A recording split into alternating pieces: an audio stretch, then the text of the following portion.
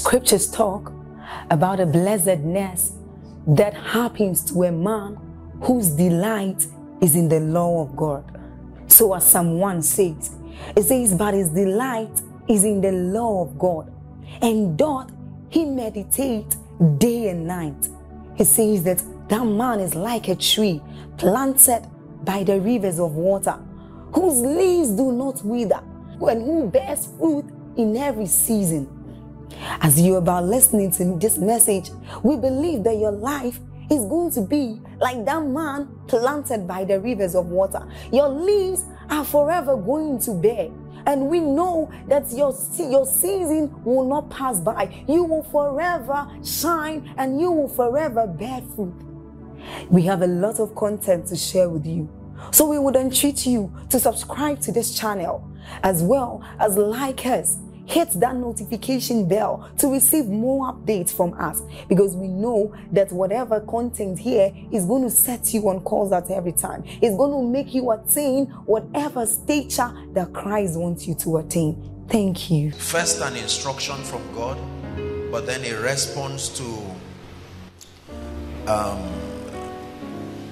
quite a number of things that, or a number of issues that I've seen with people, families, individuals. You know, God has given me the privilege of talking and counseling people.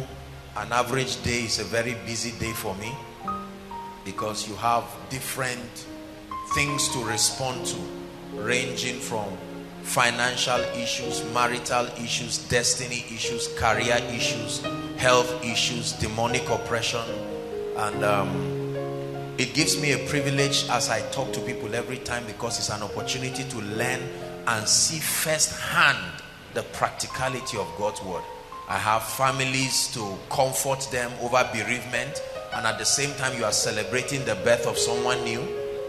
Are we together now? You are watching how disobedience is punishing another, and you are celebrating the joy of obedience. So you are in between experiencing the revelation and the reality of the word of God, and seeing the grave consequences that comes when we define our own idea about life. I choose to submit to the ways of God in the name of Jesus Christ. And so I've had a lot of issues, and the Lord just gave me a release to really discuss it tonight. Please, I want everybody, open your eyes, your spirit. Everyone will be blessed tonight in the name of Jesus Christ. There are two issues I want to start with. Really, I just felt like starting out, you can call it the part A, on a little note, since Valentine is on Monday or Tuesday. I just thought to start from that angle, and then just to contribute something, not necessarily out of pressure, but I think that is useful. I'm a visionary leader by the grace of God, and it's important to respond to people according to seasons. He said, I will give you pastors after my own heart, and they shall feed you with wisdom and understanding. Hallelujah. There is, I have seen two evils that I believe, if not corrected, will destroy a lot of people. Just as an introduction, that's not necessarily where I'm dwelling, but just to connect with it. There is a growing fear that I've seen, especially among ladies, not necessarily koinonia ladies. As I talk with ladies, as I talk with women, I'm a bit concerned at the growing fear as it regards family life, most especially the fear of disappointment, the fear of expectations not coming to pass.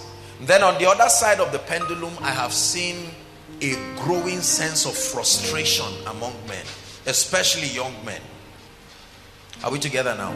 So there is on one side fear The fear that many ladies may never enter into their desired destinies. Fears ranging from the projections of late marriage, fear ranging from not finding a man that represents God's ideal standard. So there's a lot of fear. It's like the average lady is afraid.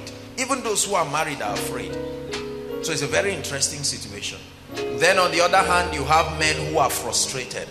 I have seen brothers, some in Koinonia and some around, that have been able to see, you know, there's something frustrating when you've done your best and it still doesn't work. You know that state. There are people who are standing and say, look, I don't know what the key is, but I have to find this thing.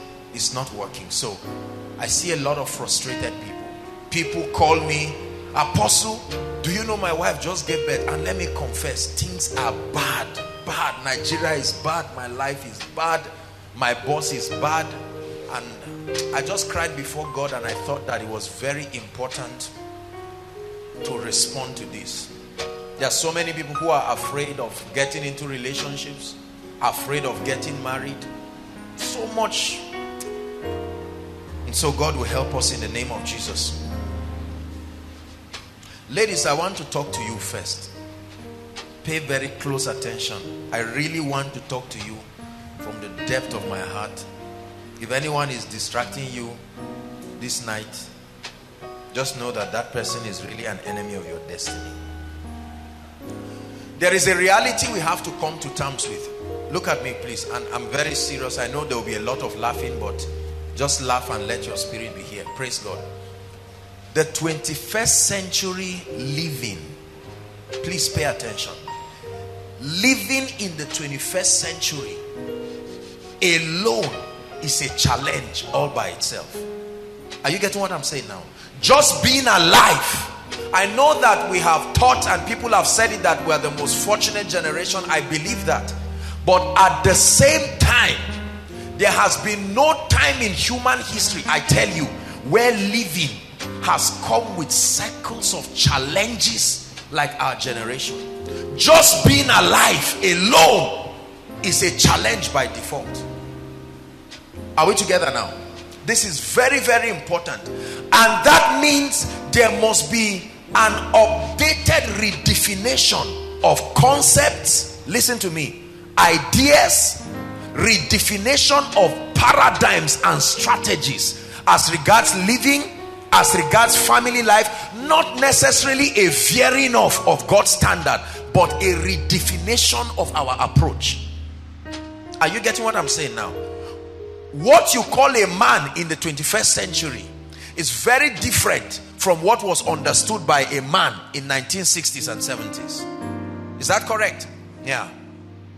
So if we do not adjust to these redefinitions of concepts and ideas to be able to stand the times that are coming, there will be big disasters in Christian homes, although born again, although tongue talking, and many lives. We are going to raise all kinds of children who will be hooligans and a nuisance to society. I have observed personally now, and if there are, we have a number of children here, some very small, some maybe in their teenage, but I have observed with shock, most young people from within the ages of, let's say, 19 down to 13, that generation has been violently captured by the devil. That 19 to 13, I don't know what happened to that generation of young people, but there is a disaster. Their outspoken rebellion against the things of God is beginning to reproduce the pattern of the American church. Are we together? Yeah. You study children, most of them are just finishing from secondary school and maybe universities and all of that. Their outspoken rebellion against the life of God, the ways of God, they are really the technological generation, that teenage. And if there is no redefinition of concepts and ideas, there will be a very serious challenge. The average Christian parent does not even know how the concept of parenting, because it has changed. Back in the olden days, the parents were the principal instructors of a child, but right now the average child has many teachers. Are we together? The school teachers are just one. The parents are even the least. There are many other things. There's Facebook to teach. There's YouTube to teach. Are we together?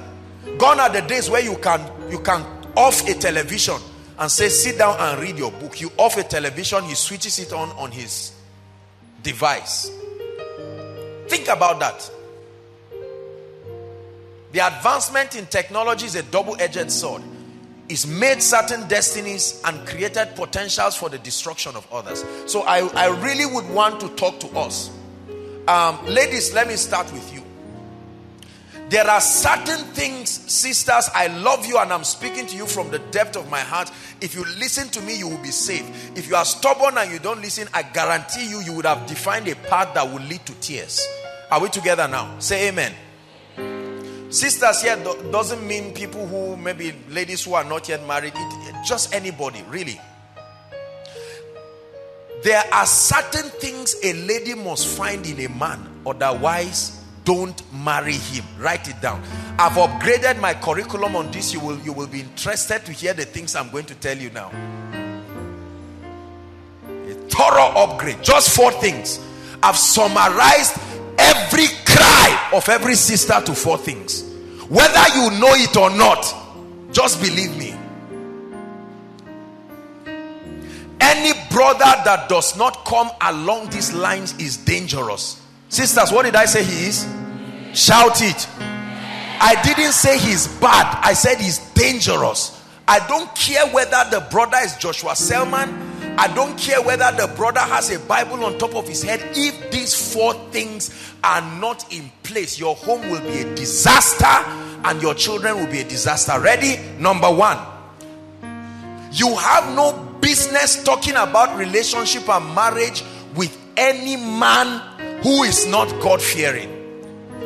Don't be too fast. Allow me to properly define what I mean by God-fearing.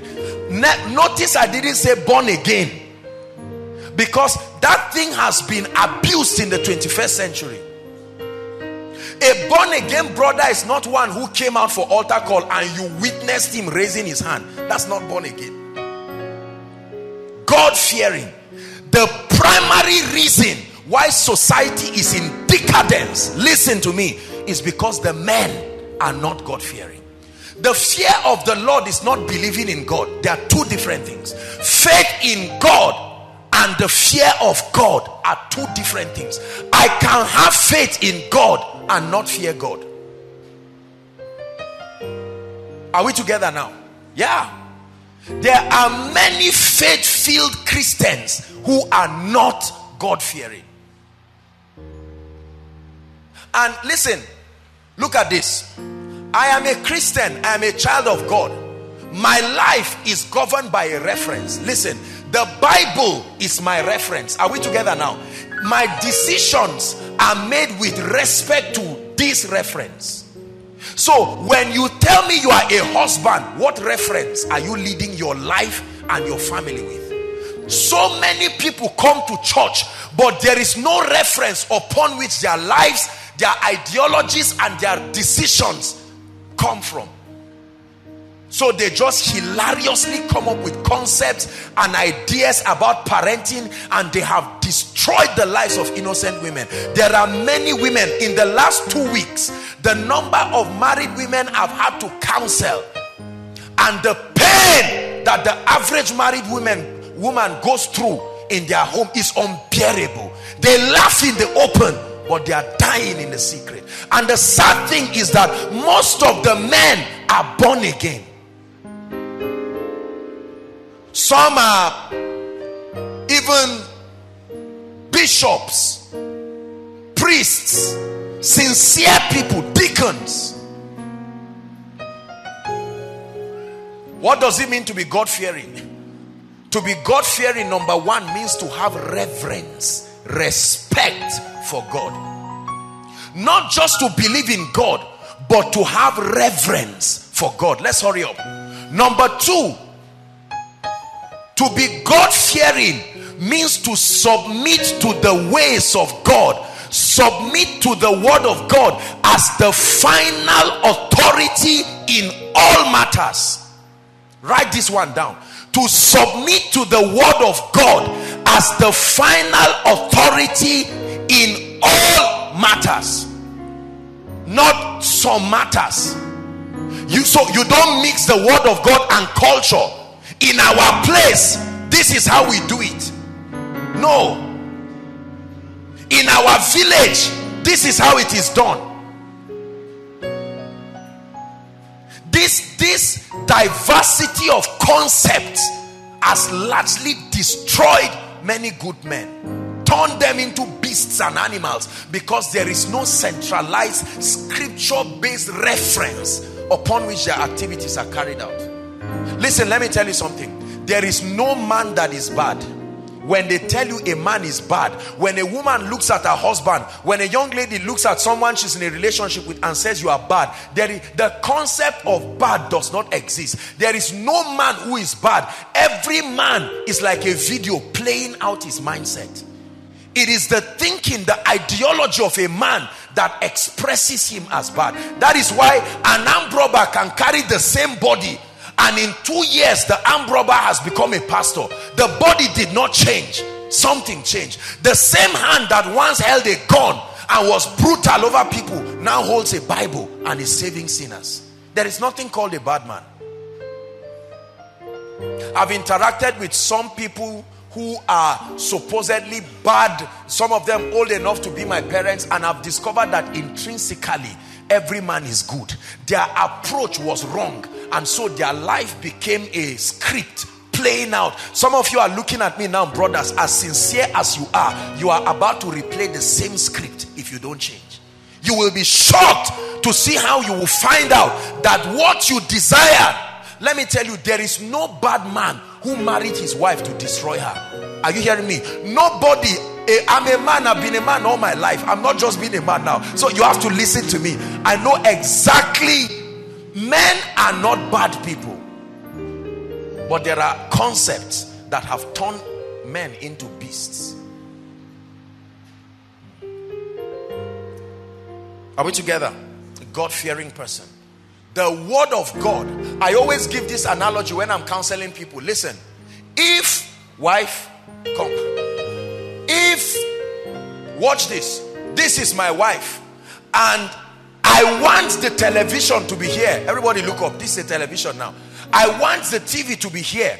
And my wife says, my husband, this TV has to be there. There is a conflict of ideas. Now, to be God-fearing means both of us must have the unashamedness, or at least I, to say, what does the word of God say about TV? Is the word of God says there should be no TV. What happens to my will? I fold my will to let the will of God prevail. There is no family that will suffer when the man can accept the will of God. The problem is usually the will of the man. And I look at her and say, what part of your dowry didn't I pay? You talk to me, I will slap you. Forget that I'm a man of God. I'm a man, it's just that I'm of God. You talk to me, I will slap you. Are we together? And you know, men were very arrogant people. We can be entering hellfire and claim that it's AC. And drag people in trouble until we get in there. And then we say, well, I did not exactly understand. The configuration of a man is such that we have a lot to protect. That's why submitting to the ways of God is very hard. That's why in most crusades, women are more. The men don't come. They would rather watch from the television and kneel down and receive the same miracle. But to come and be healed, they feel is an insult. I am a director of A and B and C. But tonight I pray that God will raise men who can submit. I love the song the worship team sang. Look, there is nothing as excellent as a man, especially a young man, who has submitted to the will of God in every matter. It doesn't matter how it stings my ego. Once the word of God contradicts my concept, I bend. I don't look for an explanation. No, sir. It is being God-fearing that will make you never to carry your hand and beat your wife. You are angry, but what did the Bible say about wives? It said treat them as unto weaker vessels. So when you slap your wife and you are boiling, you are not just a stupid man, you are not submitting to the ways of God. When you love your wife just because she made a nice hair and say, hey, now you are talking, you are carnal. Number one, that is not even true love, because the Bible says husbands love their wives as Christ loved the church. So the thing is to study how Christ loved the church. He said, while we were yet sinners, undeserving, unqualified, in due season Christ loved us. So when a man has to punish his wife to earn his love by dressing well, I'm not against good dressing, I'm not against looking well, I'm not against all of these things. But if you force your wife to have to succumb to those things, the day she sees another woman who has those things much more than her, she becomes insecure, because she knows how unpredictable your love is. The fear of the Lord. Thank you, my dear. Many men do not fear God. Principles of parenting. Do you know that there are families and there are cultures, for instance, that teach that a man can beat his wife at least once or twice, so that when he beats her, she will know that this is not a stupid, is not a sissy. I mean, it's a show of masculinity. I senior you in age, in strength, in whatever it is, in salary, and you joke with me, I beat you once, then I ask you for forgiveness. I'm forgiving you, you are forgiving me, but the memory of what happened will keep you in place. That has worked for a lot of people, but I hate it. I don't care whether it works or not. It's not consistent with the word of God. The word of God is not about what works or not. It's about what God says. If I apply the word of God and it does not work, I will still remain there. Not because of the result it produces, but because that's what came out of the mouth of God. That's what it means to be an ardent follower of the word. Sisters, are you listening? Unfortunately, now we live in a generation where, and please don't find this insulting, many of our sisters, some of you are here looking at me now, you are so gullible. Just anybody just comes wherever he has small money, small whatever, you are praying in tongues, yet you are not allowing what you are praying to inform the decisions. I am shocked when some ladies bring some brothers to me and say, I like him. I want to say, where did you keep your brain? I taught you so many things. Look at the kind of person you are dragging. Completely antichrist in his approach. Why do you love him? He loves me. Is he a Christian? He's a nice, he comes around. Listen, let me tell you something. Another wife, well, just for this example, you are not permitted to marry another wife. Listen, watch this, everyone. Do you know the only thing you cannot change in your life is God and your wife and children? You are supposed to change your cloth after some time. You are permitted. As lovely as this cloth I'm wearing is, after a few months it will fade and I'll throw it away and sew another one. So it's amazing how you can love something now and hate it, but the Bible says you are staying with that woman. So there's no, you can't change her like a cloth, meaning you must find out from God what he must put in you and her to make her remain fresh. If you change clothes, change phone, change car, and yet the Bible says you cannot change your wife, you must find out, Lord, and the woman is growing old, so it means you must do something to me that is beyond the physical to keep me faithful. I told you tonight my heart is indicting a good matter. We are just warming the plane. We must reach that altitude this night. In the name of Jesus Christ. Bless you. God-fearing. Sisters, I want you to bond this revelation. The first thing to look at in a man is not the car he brought. Hello? Say hi. Hello? Because some of you, if we don't press you like this, you know, I've discovered in church that many people don't listen. As you are talking like this, they are looking at you. They are even writing, but their hearts are already made up. No, sir. I'm saving you trouble. You will thank me for it. Not everything that glitters is gold. And don't let anyone pressure you, whether parents or friend, and say, after all, what is there? He can take care of us. What is your idea of care? Buy you things? Are we together? A God-fearing man. A man, he doesn't have to be a pastor. God-fearing has nothing to do with a pastor. God-fearing has nothing to do with praying 8 hours. A man can pray 8 hours and not be God-fearing. I told you there is a difference between believing God and having a reverence for God. Are you hearing what I'm saying now? The fear of God. Submitting to the authority of the word. Submitting to the authority of the word. So you may be Igbo, you may be Hausa, you may be Yoruba, you may be Kaduna State, whatever, Northern, you may be from another nation of the world. It does not matter. The issue of this is how we do it in our place.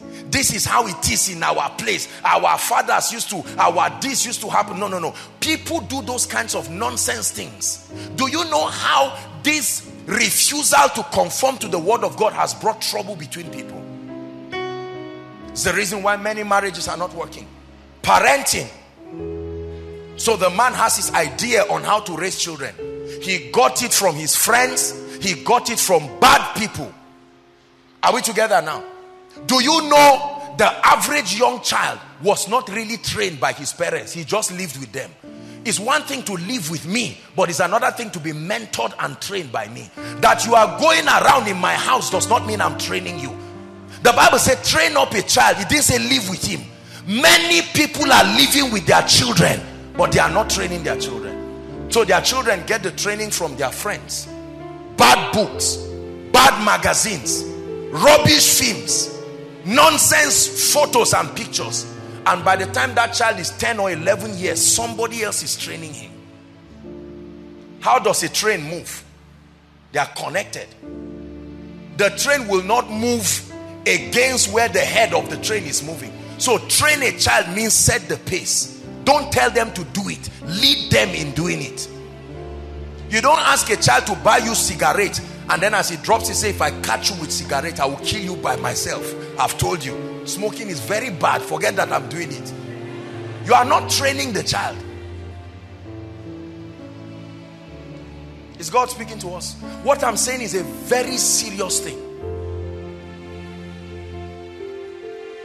God-fearing. Number 2, ladies, the second thing that you must, in this order, it has to be in this order. The second thing is that that man must submit to an earthly authority. I'm giving you redefined 21st century world compliant. He must be able to submit to an earthly authority for mentorship, for building, for correction. There are many families in trouble today because there is no authority figure over the life of the husband. There's no man that can call him and say, no, what you are doing is wrong. He can beat the wife and almost kill her. He's the God of himself. Never marry a man who does not have a pastor, a mentor, a spiritual authority, an elderly person. There must be a personality that he has covenanted to listen to the person. Say amen. Very powerful revelation I give you. There are many ladies who say, you're in a relationship. I think you should see apostle. Say, I see apostle for what? What should I see him for? That's how after he slaps you and you say, let's go and see apostle, you say, for what? Listen, no matter how wrong a man and a woman is, if there is someone for them to listen, you are still safe. You are still safe. I've had the privilege of talking with a lot of couples. I remember one couple, they fought in Kaduna. It was a brutal fight. Police had to come. Police for husband and wife. And they are Christians. The woman she could not take it that day and she decided that, look, I will try my best. Whatever I will have to attempt this man today. True story. And two of them, after the dust settled, the police people told them, look, you are married people, don't make a fool out of yourself. Go and you can, know how to fix things up. Two of them agreed that they were going to report themselves to me. So they reported themselves and then they came for counseling.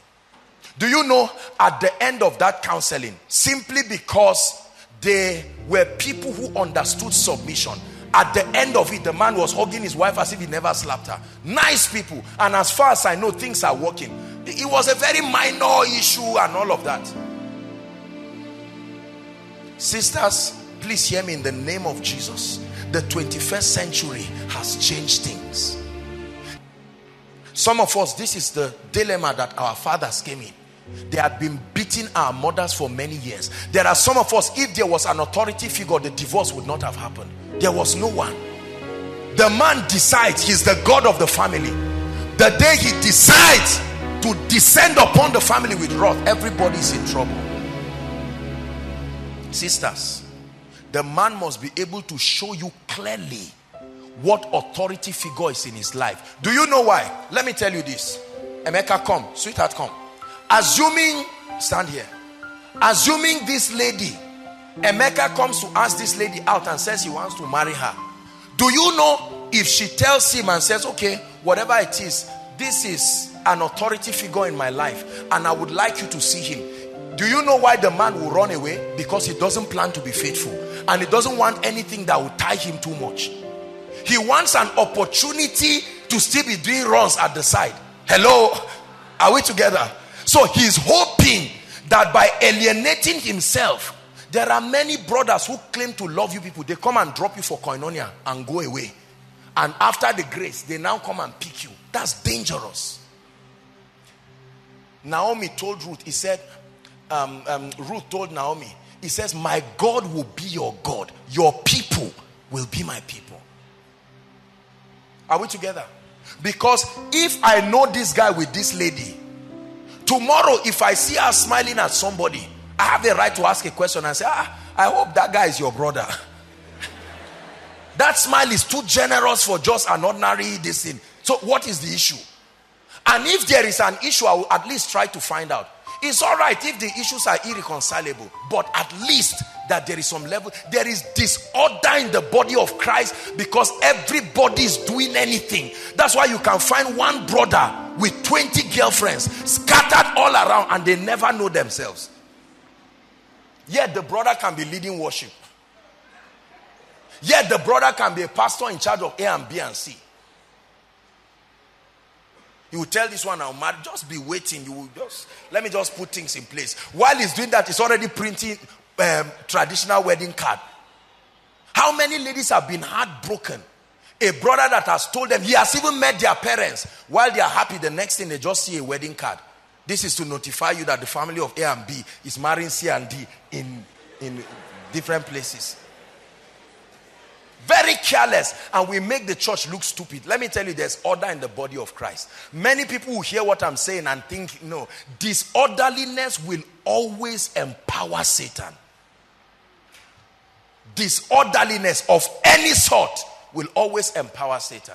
The Bible says, let all things be done decently and in order. Bless you. Bless you. Number 3, very quickly. Are you getting blessed? So sisters, the first thing you should look at in a man, and if you are married and your husband doesn't have this, begin to labor in the place of prayer. Labor generously in the place of prayer. Lord, turn the heart of this man. He must be God-fearing. I've married, the deed has been done, but Lord, you can still step in. You are the God of the second chance. Step in. I will never allow my daughter to marry anybody that is not God-fearing. Bring a jeep, bring a plane, carry hamper for me. All that one is your cup of tea. If you are not God-fearing, the first question I'll ask you is not what you studied or where you have a job. Are you right with God? And you know that you will not just tell me yes. I'll say that's all right. Let's go to the next question. No. We'll stay there and press it. Right with God means what? Yeah. Right with God means what? You don't just say, I'm right with God. Are you a member of what? I'm a member of Living Faith. Okay, that's all right. No. I can, in 5 minutes through your words, I can know you are just a church goer. You don't fear God.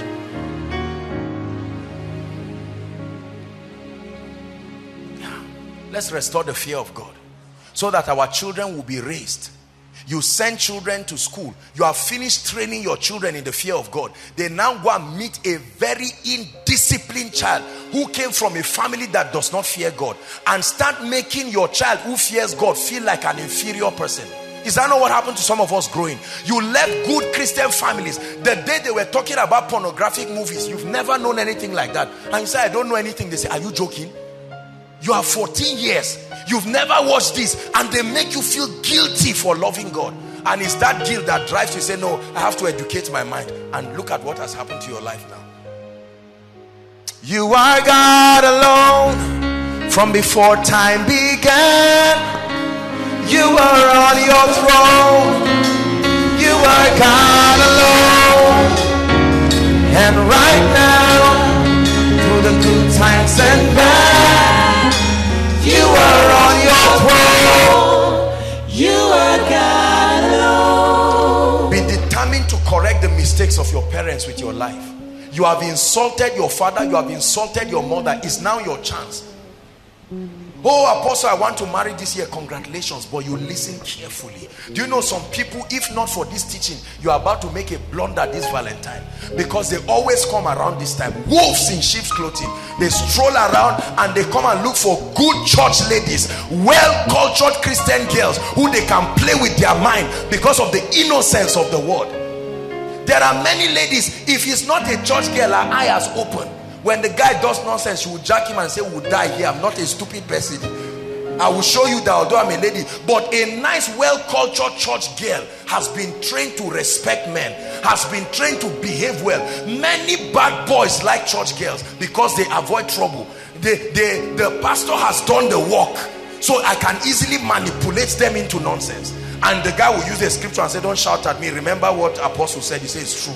Apostle said we should be nice. They always look for these periods and come and destroy the life of ladies. It pains me when I see very nice ladies and their entire life has been crushed and crumbled by very bad boys, because they are sincere, they are innocent. And you know why? We pastors don't teach it, because we think it's not necessary. So we allow people to make all their mistakes and destroy their lives and destinies. I get text messages literally every day. One trouble after another in a family.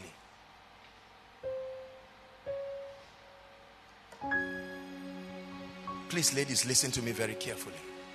God-fearing, submission to an earthly authority. I have seen how beautiful many homes have become. Not necessarily because the men are so godly, but the power of submission. The Lord has revealed things to me about certain families, and I've called the husbands to say, husband, would you want to adjust A and B and C? I think you are doing this to your wife. I think you are doing this to your children. Oh, Apostle, I didn't know it was this way. All right. Direction. Number 3. Sister, you are praying or considering a man to marry, or you are married. That man must have passion for you, not love. Passion. Passion is an adjective that qualifies the extent of love. I love you is not a language that is useful again in this generation, because it has been abused. Are you get what I'm saying? One tout can be somewhere holding his ego, and as you are passing, he says, sister, I love you. So people don't even know what I love you means again. I love you means something carnal and fleshly. Passion. Please look at me. Let me tell you. Any man who does not have passion for you will be unfaithful. Write it down. Write it down and put my name under. Don't post anything and put my name, but write it down for your consumption. Any man with no passion for his wife, I give you an ironclad guarantee he will be unfaithful. It's not if, it's when. Do you know, let me tell you a shocking truth. Do you know that over 75 to 80% of men, even in Christian families, married men, within the first 5 years of their marriage have been unfaithful to their wives? Statistically confirmed. I told you it's not because they are bad. Passion. It is passion. Passion is more than physical stature and all of these things. Are we together now? Yeah. So that's why I hate arranged marriage. I'm saying it again. You know it. I've told you. Marriage that from nowhere you are just standing and they come and say, here is the lady. It's okay. You can suggest, you can recommend, and people can pray. But where you just agree, and the day the person is appearing is the day ring is entering your hand. Hey, you are in big trouble, because the man is only marrying a wife, not a friend. It is a friend that sticketh closer than a brother. Any marriage where there is no passion, there must be unfaithfulness. It's not there will be, there must be unfaithfulness. A man cannot struggle indefinitely contemplating his love for his wife. He will find an alternative. And what a generation with many alternatives. His secretary is there. If she's not there, the other one is there. If she's not around, another devil is there somewhere in the hotel. If she's not there, a receptionist of another place is somewhere. At every given point, there is somebody waiting to destroy your husband. There are certain women, there are spirits that walk in them, only married men. If they see a young man, no matter what you have, it's not their business. But once they see you, you are married. What a joy. If you complain about your wife, say, what kind of a woman will oppress such a nice man as this? That's right. It's starting. It's starting. That's exactly what the man wants to hear. I'm very serious with what I'm sharing tonight. Passion. When two people come, to introduce themselves, they just come. You see, sometimes they hold hands. It's as if, hey, let's marry you. I said, oh God, just calm down, because these motions are not passion. Passion is not the physical exertion. You are all around the lady. That's not passion. Sometimes it's just jealousy and your personality. It's not passion. Passion is the depth of resolve. It's a resolve within you, that through that lady you have gotten satisfaction and fulfillment. No need for another. The Bible puts it excellently. Many daughters have done well, but thou excellest them. A man who cannot say that to his wife is already a dangerous man. It is true.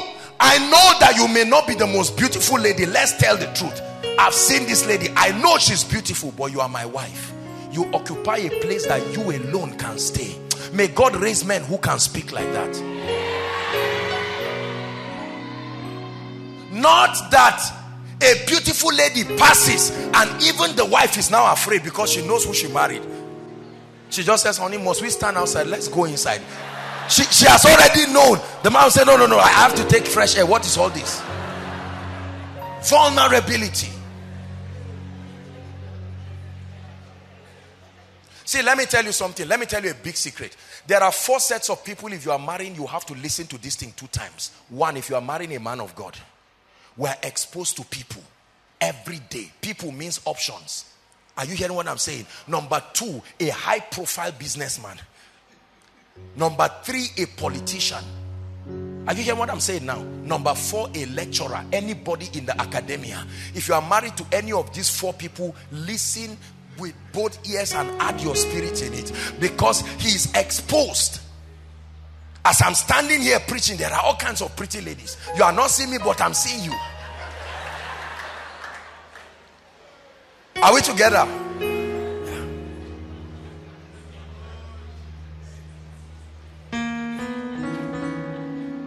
Say amen.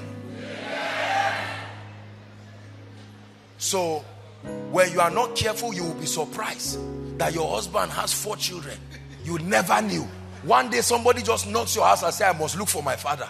You say, what is going on here? Spiritual father. And you see a carbon copy of your child. Look.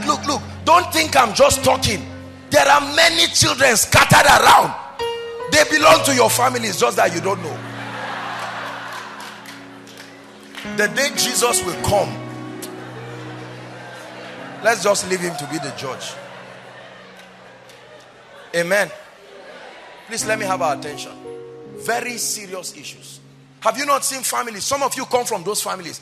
After 20 years, one day they'll call a meeting and say, honestly, there are so many, there are complications around. You don't know who is your real mother. You don't know who is your real father. You really don't know how many you are in your family. You just know what they told you. As you grow, you keep learning more. You thought you were 7. Now you have discovered you are 10. And eventually, the children will say they are coming.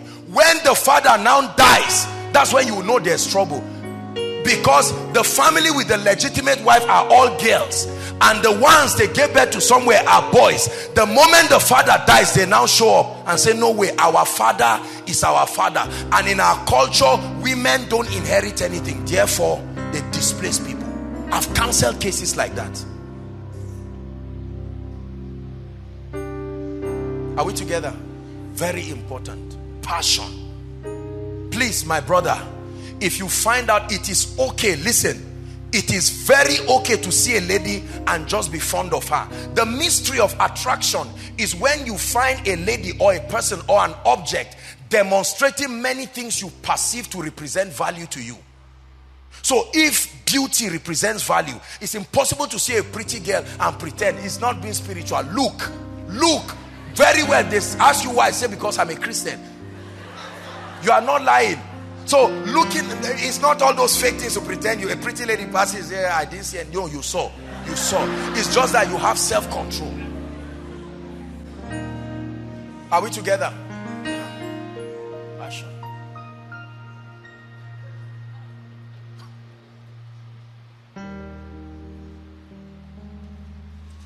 You must have passion. You must have passion. Many people don't have passion. The lifespan of their passion is a few weeks after marriage. The lifespan of their passion is when they say, I do. Some, the lifespan of their passion is when she gives them 3 children and 4 children. That was his goal, to have children. They've been pressuring you. Promise, you are getting old. No marriage. Marry. I need 3 children. Fine. That's the premise of the marriage. So you married an object that produces children. The moment she produces the children, the goal has been achieved. So there is nothing else.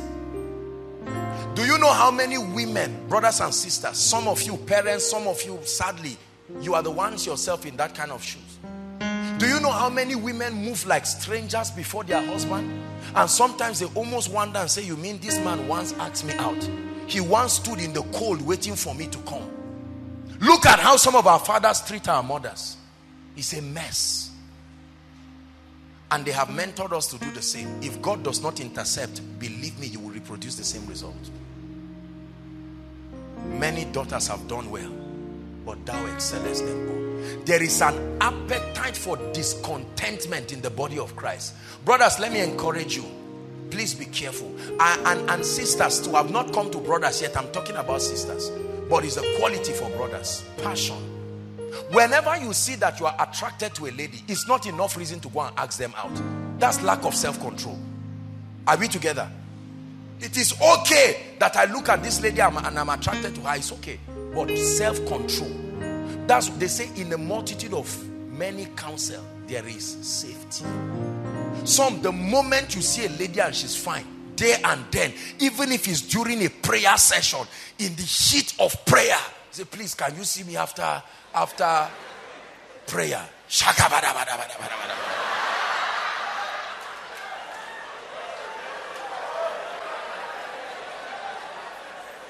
Discipline. Hallelujah. The next moment, that's your first time. You are even new in the prayer. They have not even confirmed you. You are not a member of the prayer department. You are just arriving that day. You say, sister, honestly, where do your parents stay? Let me tell you what you have just revealed about yourself. You are a very indisciplined brother. Because you come into a place with structure and authority, and you just come in and do anything you want to do. And sometimes the ladies are foolish enough to play along those kind of things. Discipline. Let people come and meet order in your life. Then they are forced to respect that order. Are we together now? Jesus is helping us today. Somebody is really getting blessed from what I'm saying. It's very important. Are we together now? Passion. If you are married here, you must pray consistently, brothers, fathers, to keep having passion for your wife, not just your children. Because gone are the days when ladies will respect a man just when he's married. And you can see and say, Jimmy is married, let's leave him. No. You can see somebody as old as my father and still come and meet me. Like, Daddy, how are you? That daddy it just means I'm available. Gone are the days. You can see a man at my father's age, see a small girl and say, my daughter, how are you? You would think he's fatherly my daughter. But it's not fatherly my daughter at all. It's another dimension on its own.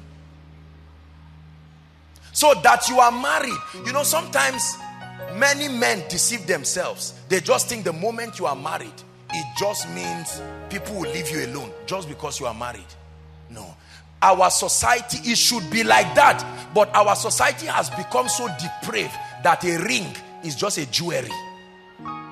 A ring is just a jewelry for entertainment. Are you hearing what I'm saying now? It's something that symbolizes a covenant relationship. It's entertainment. So when you wear a ring and say if they see a ring, they'll mind themselves. It's a joke. It's a big joke. Wear two. It won't change anything. Thank you, my dear. Love and passion. Love and passion. And then the last key. Ladies, I will dwell a bit here today. Never marry a man who is irresponsible. That's the last point. There must be a demonstration of responsibility. Responsibility. Responsibility. Many brothers are irresponsible. Christian brothers inclusive. Irresponsible. Tongue-talking Christian brothers. What does it mean to be responsible? To be responsible means to be aware of the cost dimension of life. Taking cognizance of the cost dimension of life. I don't mean money. That anything to be done must be done by someone. The Bible says every house is built by some man, but God is the builder of all. An irresponsible person says, they have not done it.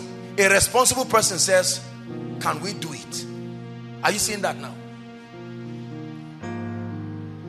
Let me tell you something. Please look up. There is a tragedy that has happened in Nigeria, especially to Nigerian young men. Please listen. If you can hear what I'm saying, it will save you. Many gentlemen around the world have been victims of this, and some of them seated here looking at me. I want you to listen very carefully. Do you know many young men have been over pampered, and that's why they are irresponsible today? Over pampering does not mean they came from a rich family. A poor family can still over pamper a man. Let me tell you how they over pampered them. A young man is 18 years. The moment he's washing his clothes, you say, is there not house help? Wash for him, because we have washing machine in our house. A young man who is supposed to start learning to be responsible, are we together now? He goes out, and by 4 o'clock you are ringing his phone. Return home. Return home.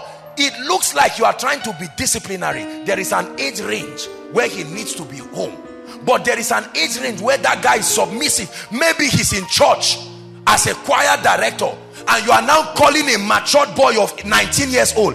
It's 5 o'clock. Where are you? Come home. So the guy is now 25 and he stays home.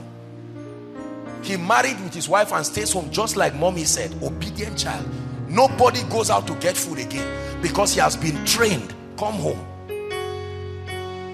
In America, from 12 years old in America, you see children looking for something to do. Post office. There's no chair for us. They always expect to be recipients, not contributors. It's not your fault. That's why I'm helping you tonight. Many brothers are like that. They are born again. They love God, but anything that discomforts them a little, they don't want it. It's irresponsibility that produces laziness. Laziness. Get up and do something. You have a meeting for 5 o'clock. It's raining heavily. I say, Kai, 4:45, please. Benga, I can't make it for the meeting. Kai, I'm tired. This rain, the cold is too much. That's a lazy man who will not feed his family. You see that? He will not feed his family because he will say there's crisis in Nigeria. They can kill people if they go outside, and he will leave his family members to die. The Bible says a lazy man will not sow because of the cold, and he will also not reap. I am a fanatic of responsibility. Responsibility. You cannot be around me and not be a responsible person. Waiting for things to be done for you. No, sir. You must learn to be an initiator, not just a recipient. There are many men today, the salary comes from their wives. Correct? It's okay if there is a situation that happened in the course of the marriage and the woman has to be supporting. You see somebody from 1996, no job. It's the wife that works, pays the children's school fees, and the man is alive. 2 hands, 2 legs. He gets up in the morning, sits at the veranda of the house. They are playing draft. together with other colleagues, irresponsible men who come. They form a team and they just play. Where's your wife? You know, she's a nurse. She works in the hospital. You know, women, she will come in the evening. The woman will return. There is no food. She will come and be cooking. And the male figure in that family is learning. He doesn't like it, but his ideology is being shaped after the example he's seeing. There are too many irresponsible people. There are irresponsible pastors who expect members to be the one to raise money for church. Have you seen people like that? There are irresponsible pastors who expect members to be the ones to give them money. Am I not your pastor? Buy a car for me. Build a house for me. Marry for me. That's an irresponsible man of God. He's a man of God, but an irresponsible one.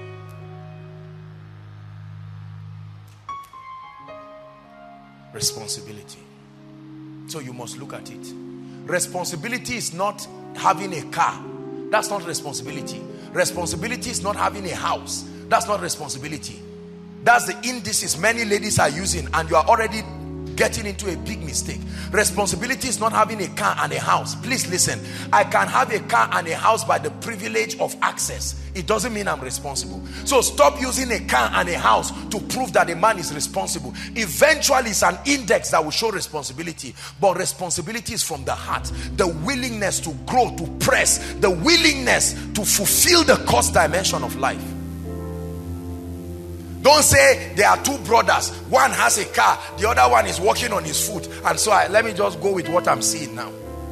The moment the car spoils, that's the last car he will ever buy in his life, because he never bought the first one in the first place. Many ladies don't know how to trust God for good brothers. We pray in tongues, but we don't know what to expect. And so I'm painting a picture for you right now. Somebody already after koinonia, you answer the guy. You see how God has given you the answer? The answer is no. The answer is no. Immediately after koinonia, you send him a text. Say, please, sorry I've delayed you, but the answer is no. Because you are not God-fearing. You don't submit to any authority, and you don't want to. He may not know, but is he willing to now that he knows? Are we together now? Yeah.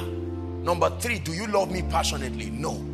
You passworded your phone, passworded your text, passworded your laptop, passworded a call is coming, you just run outside. You save the name of a lady, John. You save the name of the other lady, Andrew. Because you turn the head of people to be stupid. Andrew, why are you calling me? It's a coded language. You are not serious.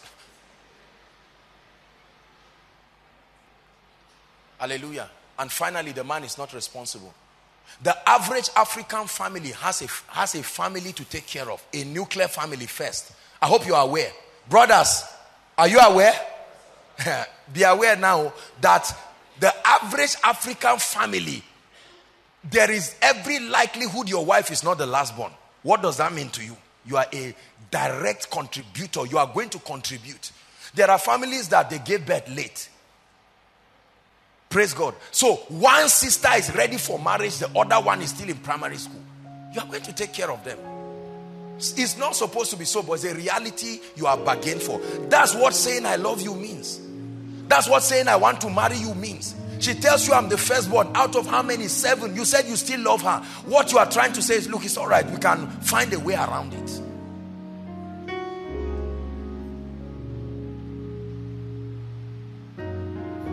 Brothers, let me say your own quickly.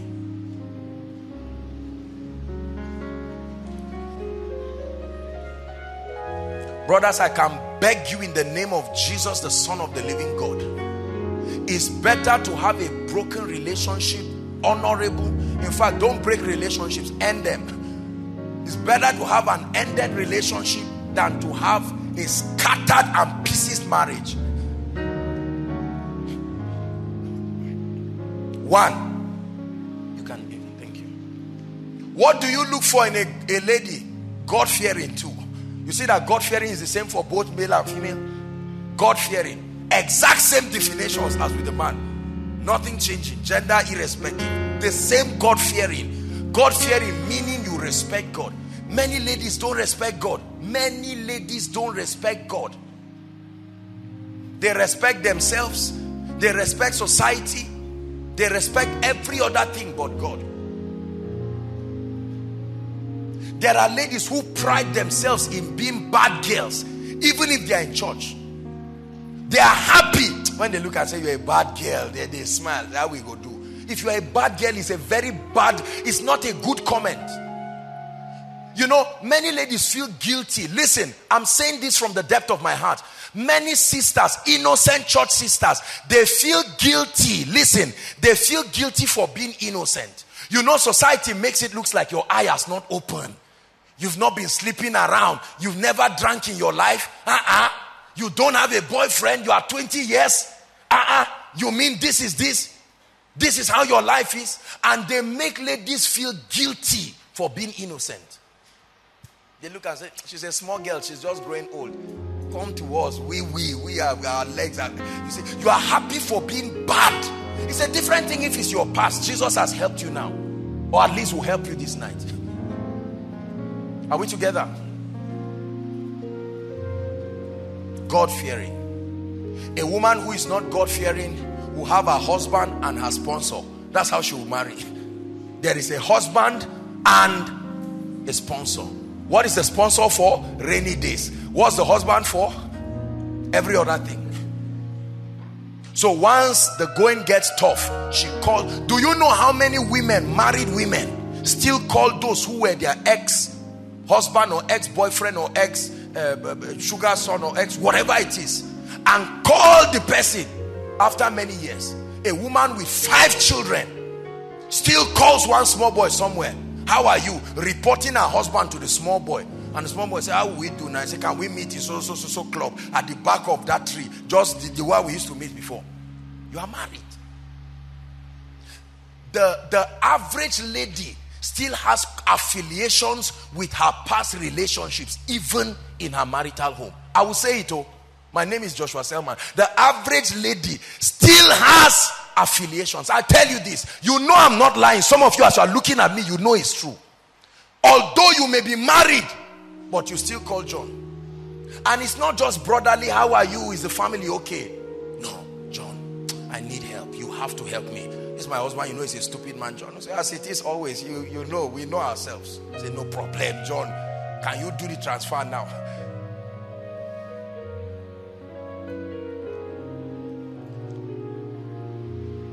Praise God. That's why they are not faithful. That's why they are not desperate to change their husbands. When they come for prayer meetings like this and they say, if your husband is not doing well, pray. They are not praying. They know the prayer will be answered and they are not interested. So they rather just other people pray. And you see the woman just praying, just looking around. Because whatever happens, there is a, well, you don't say concubine for a man, do you? There's somebody somewhere, an affiliate, who they are waiting for.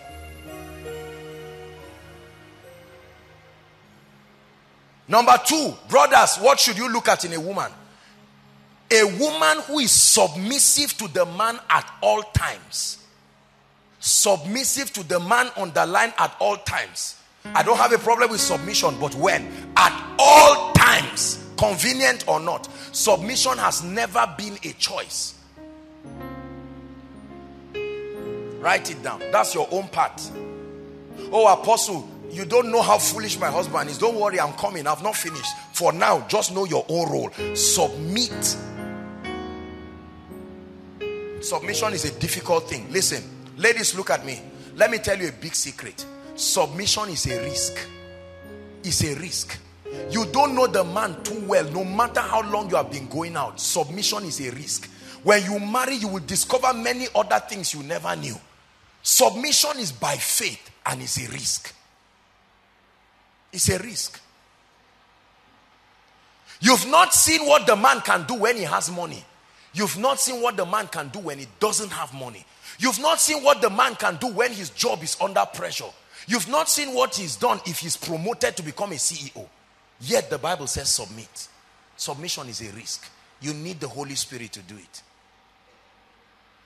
That's why you have your own part to make sure that the authority you submit to has been vetted thoroughly by God. Hallelujah. You must submit to the man at all times. When ladies refuse to submit to their husbands and they say he's not man enough, that's not what the Bible teaches. The Bible did not say submit to man enough men. Apostle is he's not providing anything. I'm the one bringing the money. I'm the one paying the school fees. I'm not stupid. I know. Be word compliant. You can only judge disobedience when your obedience is complete. There are many ladies who want the men. Listen, and sisters, please hear me. Most of us, this mindset came from our mothers and our parents generally. We must correct it. The idea that a man must prove he is capable, then I will now submit to him. You are a hypocrite. You are doing this exactly what his secretary is doing in the office. Who will not submit to a man who gives you food? If I buy you a plate of food, won't you greet me like this the next time? That's what you want your husband to do. There is a difference between your husband and other people. I know you don't like what I'm saying, but it's the Bible. Remember, we agreed that we are going to submit to God in all things. That's the Bible. Submission is hard. I never said it is easy. I never said it is easy. You will be a fool submitting. It's sad, but it's the truth. Because there are times it will not make sense. Your friends will look at you and say you are stupid. Why are you doing this? Your husband does not deserve you. It's true. But the Bible says. That's why for those of you who are not married and those of you who are not in a relationship, you should thank God. All this rush, I want to enter a relationship, my blood is hot. You will thank God now for this message. Because the relationship you would have entered will be the beginning of disaster. No guidance. Submit to the man at all times. And it starts from the relationship. It's not when you get married. No, it starts from the relationship. I know submission is not foolishness, but the Bible instructs it. You see why mentorship is good? You see why I spoke about a spiritual authority? Because if you are playing your role well and the man is not doing his thing, you have a right. That third party that has been authorized can come in and say, no. Wife is doing her part well. And because the man submits to authority, he will listen. If it's deliverance, they will cast the demon out. If it's counseling, they will manage his pressures at the moment. But where you are submitting to a man who does not submit to God, does not submit to authority, you are in trouble. Big trouble. What is number 3? Let's hurry up. What kind of woman should you marry, brother? A woman who is sacrificial and hospitable. Third point. Sacrificial and hospitable. In the 21st century, you marry a woman who cannot sacrifice, you have married disaster. There are many ladies who cannot inconvenience themselves for the growth of their homes. No. Hallelujah. The moment the man loses his job, the wife changes. She can't love him again. There are many people I counsel, and it's sad the way their wives treat them when things are not going well. Oh, he just bought a house. He just got promotion. My husband. They just blackmailed him. They said, this and that happened, and they demoted him. She won't refuse, but you see the body language. Honey, why now? You know I don't like plantain. Please don't disturb me. In this house, when you bring money, we cook well. Subliminal statements. You have started communicating. It's a terrible thing. Please hear what I'm saying. The Lord is speaking very seriously. Never submit to a man because he has money or because he does not have money. The Bible never does that. The Bible never instructs that. So choose whether you want to marry or not. Thank God marriage is not compulsory. But if you want to do it God's way, you must submit. There is no excuse for rebellion. It's a terrible thing when women gather together with their friends. Now I know, look, I understand that there are times that women sit down and talk to comfort themselves. But there are women who are perpetually in a habit of sitting with groups. They travel to this state, there is a group, and they sit down and lambast their husbands. They talk all kinds of nonsense, reveal family secrets, bedroom secrets that are not for the consumption of the public. And when they finish, they come back and they expect all those women everywhere to respect the men. They will not. Your man had a challenge and maybe he had an affair with a lady. He has apologized. A man of God came in. They managed the situation. It's only you and the pastor who has managed the situation.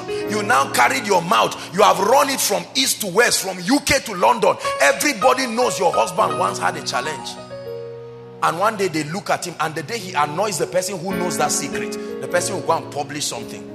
In 1971, you see them do it in America.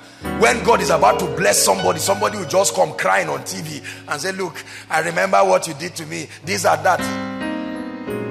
Because we don't keep quiet. The Bible says even a fool, when he's silent, is regarded wise. The Bible tells every woman to cover her head. There is a dimension of physical covering, but there is a dimension of spiritual covering. Cover your head, the head over your life. Protect him. Protect him. He's vulnerable. Protect him.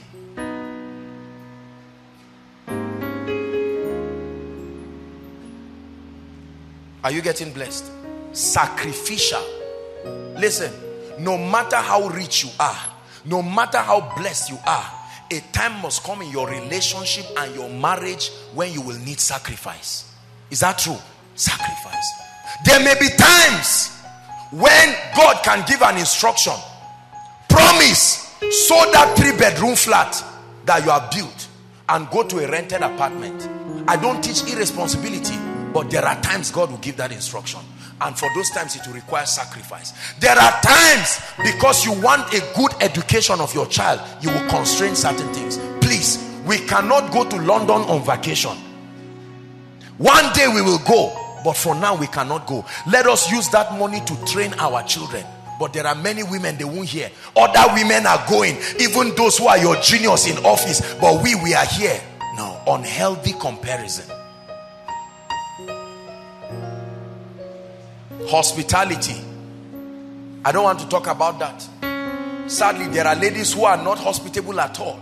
You will buy buns together with a friend. You are gisting with the friend. You will eat the buns, eat the second one, eat the third one, squeeze the leather and try and say, guy, this bun is not very sweet. You will never give it, even to say please take. You give them once. If they say no, you refuse, because you never meant to give it. Stingy attitudes. And that kind of thing translates in a home. Visitors will come to your house and sit down for hours. They are discussing critical issues with your husband. There are even women, men of God, who come to their house and they won't do anything. When the man is about going, when we are warming rice, please, I stayed in your house for 2 hours. Warming which rice? Even if you are cooking it, it will be done by then. Ladies, listen. Please don't laugh. It's a serious thing. It starts from your attitude in the hostel. Your pot is your own. Your corner is your own. Your everything is your own. Your shoe is your own. Your water is your own. Your Bible is your own. Your bedsheet is your own. That's how everything will be your own. Even when you get married, you will demarcate it. Husband, this section of the house is for me. This one is for you. This one is for the children. There are many people who cannot give. They like taking, but they cannot give. Me, ever buy anything for a guy over my dead body, he will keep buying for me. Because to buy 200 naira recharge card, he said, what will I do? He's already rich.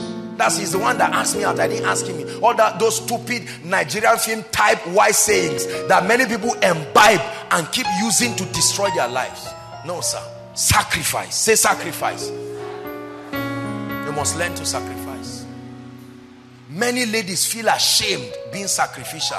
They feel cheap being sacrificial. We have been indoctrinated by a society that makes women feel cheap when they have to sacrifice. So they come to a guy, and honestly speaking, all this guy has is a small room and all of this, but God is helping him. And no. That attitude of sacrifice is not there. I want tomorrow now.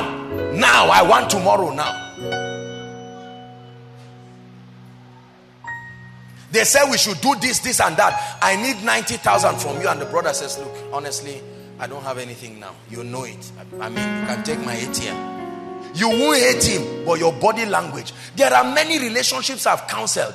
The moment the guy does not have money, he's in trouble. You will see the language of the lady. 1 month before, he gave her 10,000 as if it's your father. You called your physical father. He said he won't give you anything. You now call somebody you are going out with and you want to swallow him. Only 2,000. Okay, I'm grateful. You will say you are grateful, but your body language for that remaining 1 month is being shameless. It's not good training. Hallelujah. You come into the life of a man, you did not contribute anything, Yet just because he loves you, you want to sit down at the throne of his heart and control his ATM and control his destiny. The only person permitted to occupy that position is Jesus. Are we together? Yeah. There are many brothers suffering under the hands of ladies and women and wives in many respects who cannot be patient.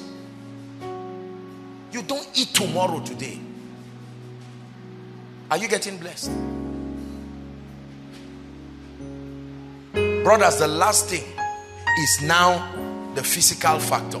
Are you seeing that? Is now I even brought the physical factor. It must be in that order.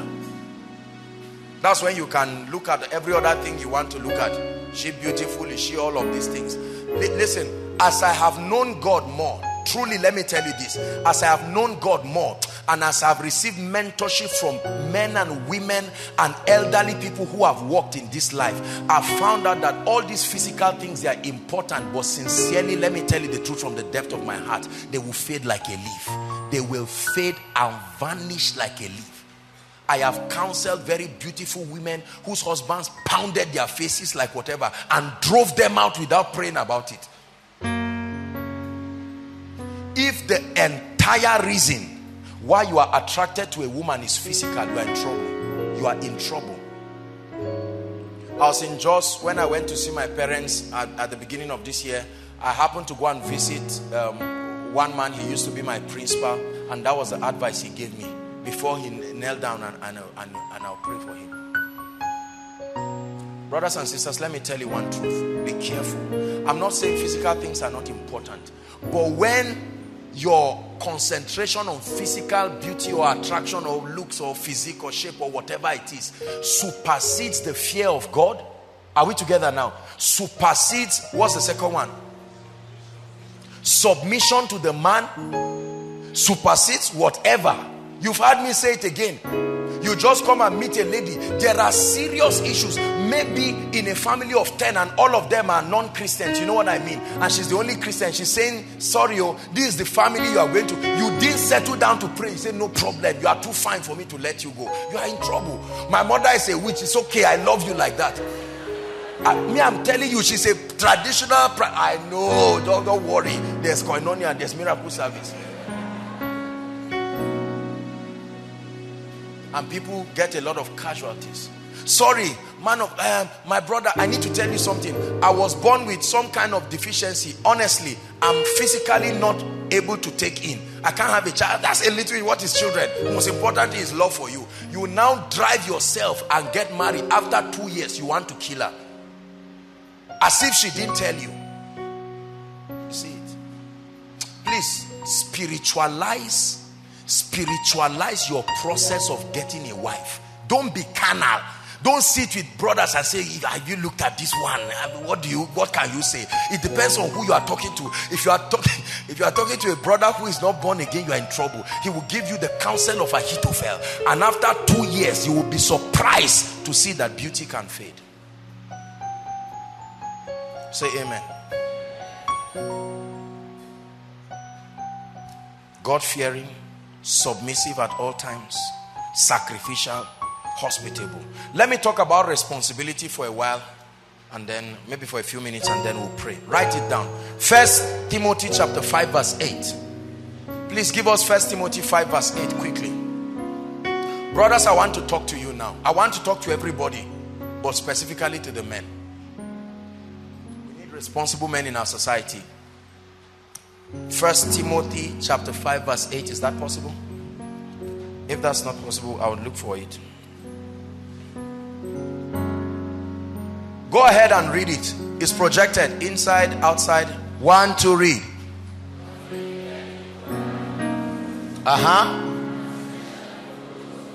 Hold on. This is a big revelation. Stop there.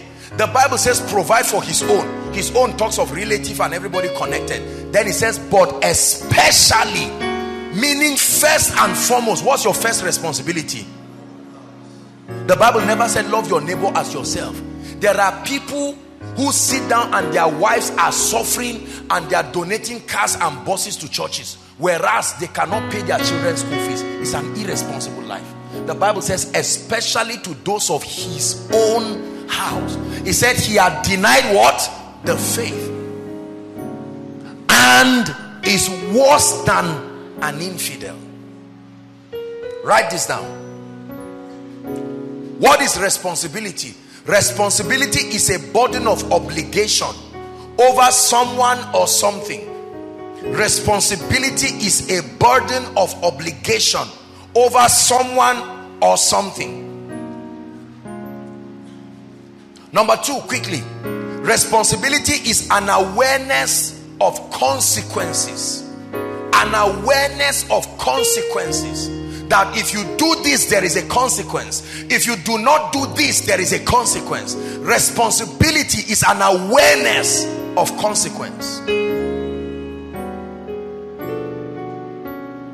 I identified a few reasons here why people are generally not responsible. Let me talk about them for a few minutes. Number one, the reason why many people are not responsible and why they may never succeed is their indecision over their success and establishment.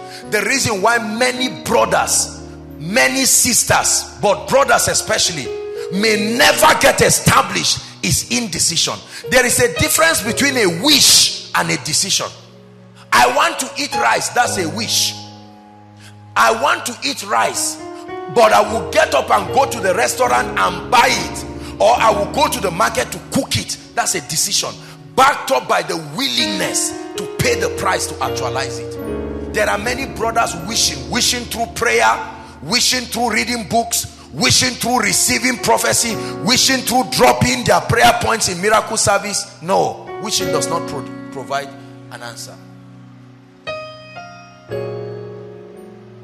Indecision over being successful. Look at me. God is speaking to people here. I preached the first message I preached about responsibility in ministry was a message called Come Out of Your Father's House. That message blessed people in no small way. There are many of us who keep lying to ourselves that we are young. I'm young, you know. I am 20, I am 30, even 40. You say you are young. Are we together?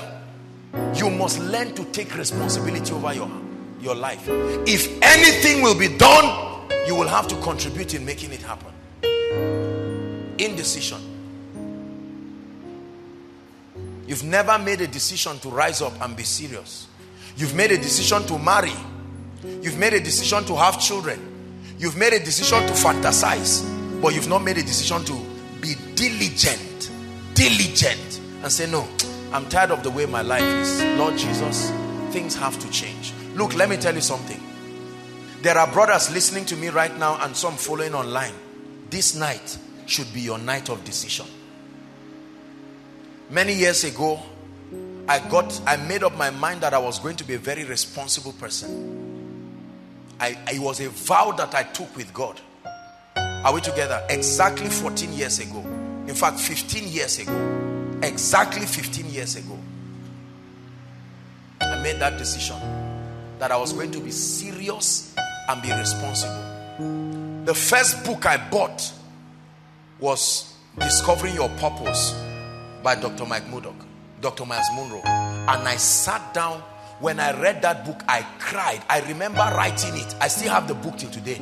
It was a vow that I wrote. I will be a responsible man of God. I will be a responsible father. I will be a responsible husband. I will be a responsible leader. Decisions. How do I know you have taken a decision to be successful? When you stop making excuses. Excuses, the language of irresponsible men. I would have done it, but it's not my fault. You too, you understand. No, sir. Stop making excuses. Nigeria is in recession. That's why I know. Men who are fond of making excuses are not responsible men. And that includes women too, of course. Number two, admit your mistakes. That's how I'll know you have decided to succeed. Admit your mistakes. Admit it. Oh, I was careless in this area. I admit. Number three, stop blaming other people for your problems. Many young Nigerians like this. We blame government. We blame all kinds of things. We blame demons. We blame our father. My father didn't train me well at my age. Look at it now. I'm entering 100 level. It's not the best, but now that you have entered, take responsibility. Take responsibility. There are too many people in anger blaming people. They didn't pay my school fees. The reason why I'm sleeping around for school fees is because I have a stupid father. Okay, I agree. I sympathize with you. But now that you are in Christ,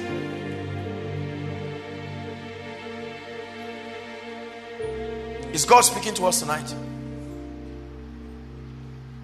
This teaching is becoming hot. Koinonia is quiet.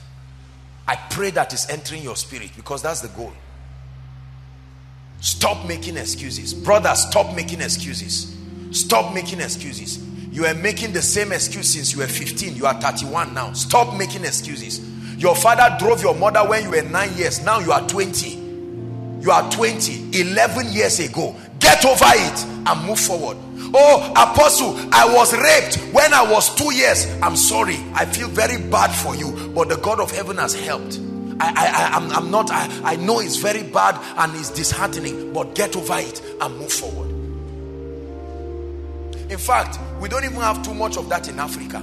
It's down the west you find irresponsible people. A 70-year-old man will come out and say the reason why he was poor was because the father emotionally abused him, and they'll send a counselor. 70 years he abused you. When, how old were you? I was 5. For 65 years you allowed your life to move like a car without a driver, and now you are blaming your father, going to stand in his graveyard. Dad, I know you're dead, but this and that and that. Trouble, stories, all this drama and gimmicks. Oh no. Take responsibility. Stand and throw stones at a graveyard and go back 70 years. That's a wasted life.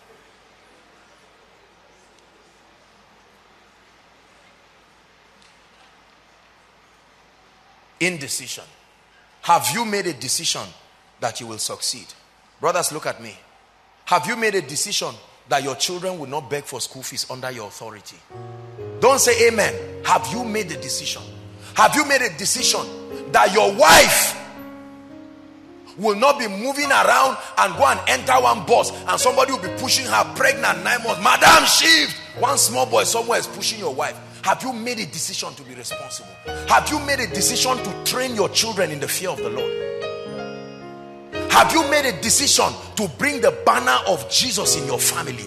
Have you made a decision that you are not going to sit one day and explain and tell your children stories and say, that man on TV, we were classmates? Have you made a decision? Many of us have not. We have been wishing, but we have never made a decision. Tonight, make it in Koinonia. Are we together? Make that decision. Make that decision. When you make a decision to be successful, you will stop immediately. You stop being a small child. The concept of small child is not by age. The moment there is nothing that occupies your life to keep you focused. That's why people are free. 10 o'clock, you see them moving around, drinking sugarcane on the road, eating carrots on the road, just moving around, and they say, bros, how now? And say, you are free. Are you free? Say, yes. Where are you going? Man, I got one movie. There's one new computer game. That's a man who has not made a decision to be successful. Because when you make that decision, your purpose is supposed to occupy you for a lifetime. You will be too busy. You have to even receive grace from God to think about marriage. Many people are not purpose driven. By 9 o'clock you've slept. You wake up by 6 because you are free. You still sleep back. Wake up by 12. You wake up, you are still free. You still sleep back. You spend from 4 to 5 making calls, disturbing visionary people. How are you? It's been a while. Say, sorry, I'm working. Why are you treating me like this? Is it because I don't have money? Let's talk, Jare. And the person is saying, I'm busy. And you call it pride. May you be too busy for your enemies to distract you. May you be too busy for visionless people to come into your life and come gossiping, talking nonsense. There are many of us, our idleness and our purposelessness has created the exact atmosphere for gossip and everything. Because you are not working, you don't do anything. People will leave their homes and come and crowd in your house. Your house is the meeting place. Everybody talks about their marriage. They talk about their children. They talk about everything. You are the recipient. No. Be too busy. Be too busy. Are we together? Somebody wants to come and gossip. As he's coming close to your house, he sees that you are busy. There are so many things happening. Many brothers are too idle. They are too idle. Call them in the night, they are snoring. Call them in the morning, they are snoring. You're not going to make a great life that way. Look, I will tell you the truth because I love you. That's why many of our parents could not pay our school fees. Could not pay our school fees. There are fathers today. There are many people seated here. It's not your parents that are paying your school fees, and they are alive and they are doing well. You come and meet them and say, Daddy, I need school fees. They say, are you stupid? What should I do? Is it that you don't know what is happening in Nigeria? Automatically what they are telling you is, are you not a lady? Go and do whatever you know to do to bring the fees. Do you know how I know many parents are irresponsible? Now let me say this, and I say it with all honor to God for the privilege of being able to help people. Out of all the people I have paid their school fees and paid the school fees, less than 2% of their parents have cared to call to find out who is paying your school fees. There are people who have been paying their school fees for more than 4 years. There are people who have paid their school fees from secondary school till they graduated, and not once did their parents call to say, come, who exactly is the man of God that is paying your school fees? Let's at least come and see him and say thank you. Are we together? Yeah. So I know what I'm saying. Very irresponsible people. There are people, some of you, as you are here now, although you are a student, you are still sending money home. Your father is alive. Your mother is alive. It's not that they are old, they cannot work. They will even call you. My daughter, nothing for us this month. And they never ask you how the money is coming. So you don't even, do you know, I made a statement and it is scaring me. The things that women and even men do for money is becoming scary. As I counsel people, I'm being afraid. Honestly, I will tell you this. There are many people, I tell you, their parents are not responsible for their lives. A daughter in a family where they cannot even afford bottled water comes with a phone of 150,000. She's not earning, she's not working. You don't know who is in a relationship with her. No brother has come to show he's responsible. And the father says, you are enjoying, just leave our own for us. You see that kind of man? Somebody comes to drop your daughter by 11:30 in the night. 11:30, you are the one as the father opens the gate for him. Say, my God, look at this car.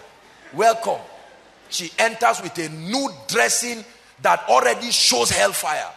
And yet, you please see, this thing I'm saying, I'm not being hard on people. I'm challenging something. If you love Jesus Christ and you love your future, you will love what I'm saying. You may not love me, but love what I'm saying. There's too much carelessness. To the extent that there are many parents who don't even know whether their daughters are in the home or not. 3 days they've not come home. They don't know. If they see them, fine. If they don't see them, fine. It's a different thing. If they are adults, they can live their lives. You can say, this is my daughter, but I did not teach her this. She's taking her decision about life. But you see some of these young ladies that move around, very small girls. They look at you, even as a man of God, they don't respect you. Because people older than you are the ones dealing with them.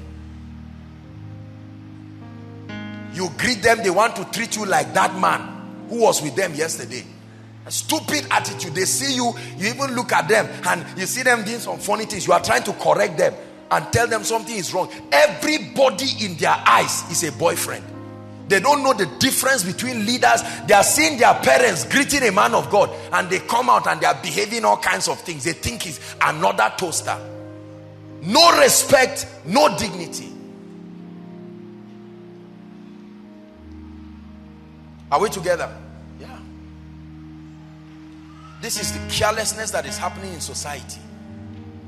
Do you know, to the point that if you bless a lady and give her 5,000, she will be looking at you and smiling. It's like she's waiting for the other side of the deal. What other side?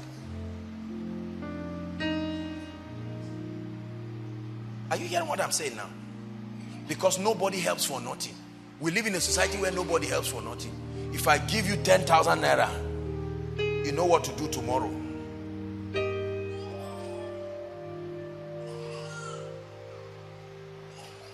See, listen, let me encourage you. I don't condemn you, but if there is any man in your life, please listen to me. Listen to me.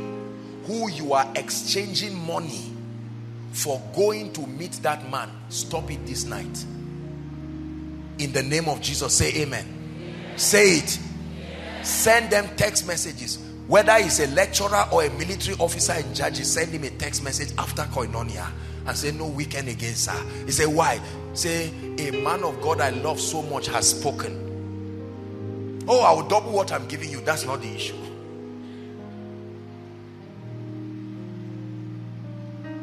Are we together? It's very important. It's very disheartening. Please, if you're a parent here and you are listening to me, I'm not saying you sit down and probe your daughters. Ladies, please don't get it personal. But someone has got to talk to them. It's too much. It's too careless. It's too much. A daughter comes with a phone that even her father cannot buy. 250,000 naira phone, a laptop, whatever it is. And nobody can ask a question. Nobody.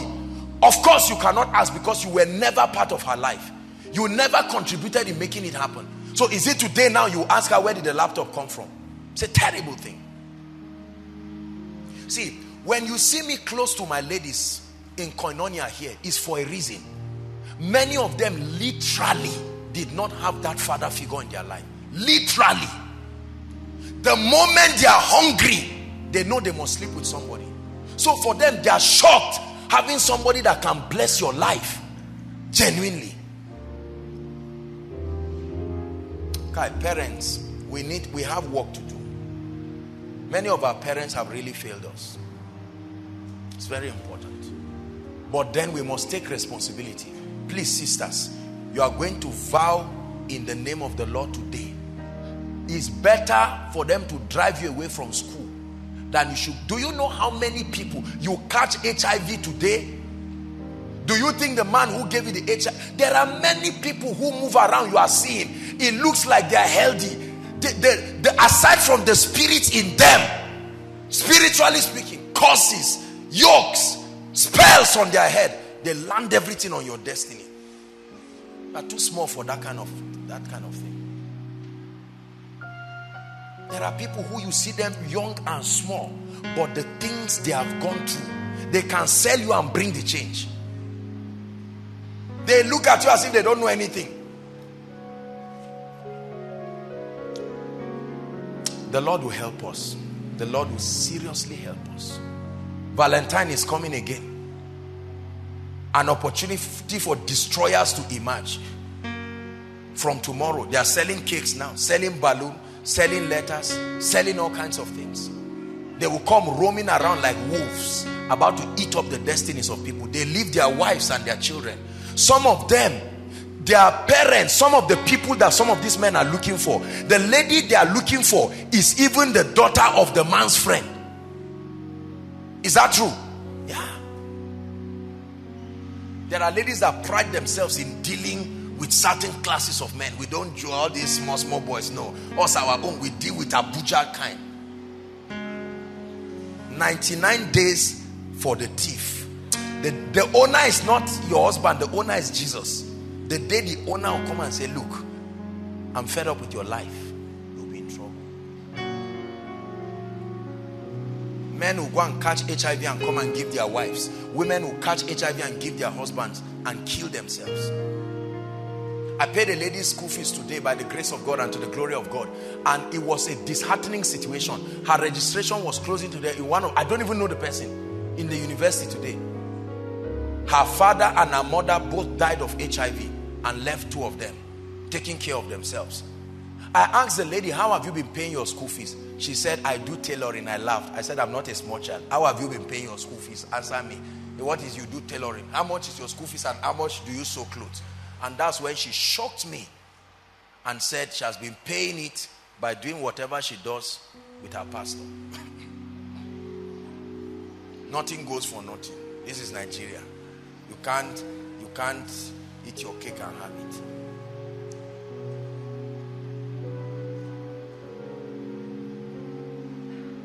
I live to praise your name.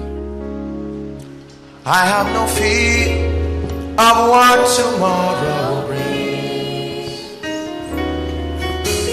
Hallelujah. We are going to pray. Proverbs 21 verse 20. I want to cast a spirit among men tonight. It's called the spirit of a waster. Write it down. The spirit of a waster. We must cast that spirit out of our brothers. The spirit of waste. Proverbs 21 verse 20. Wasted opportunities, wasted relationships. I like us to read it. It's projected. 1 to read. An oil in the dwelling of the wise, but a foolish man spendeth it all. Look at me. You know, when I talk to many brothers, the first thing they tell me is, Apostle, times are hard. There's no money. I want to do business. There is no money. It's a lie. Look at me. God has been faithful to many brothers. If you are a typer at one point or the other in your life, God has been faithful. But many people in the body of Christ are wasters. Wasters of resources, wasters of opportunities. Living a lie. Living a false life. Your salary is 50,000, but you are staying in a house of 500,000. You are a waster. Are we together? Your salary is 100,000. You are driving a car of 5.5. You are a waster. I told people, don't buy a car until you have money up to 10% of the value of that car consistently for maintenance. Your maintenance cost is approximately 10 to 20% of the overall value of the car you buy on a consistent basis. Many people go and collect loan from the bank. Instead of them to buy a simple car, they buy different kinds of cars, move around to prove a point. You are earning 20,000, you are buying a material of 50,000, and you wear it and everybody around you does not know. Let me show you how Satan cheats Africans. There are many of us, if you did not have the spirit of a waster, God has been faithful in your life, you would have raised up to ₦1 million right now to do responsible things. How about marriage? How we waste money in Africa. You get the best venue, hire the best people. You go and get a small boy and pay for that boy 30,000 naira to hold a ring. Can't you put it in your pocket? Of course. Why are you laughing? Will it stop it from entering her hand? The spirit of a waster is destroying Nigerians. You are a student, you are wearing a suit of 50,000 and you pride yourself all around.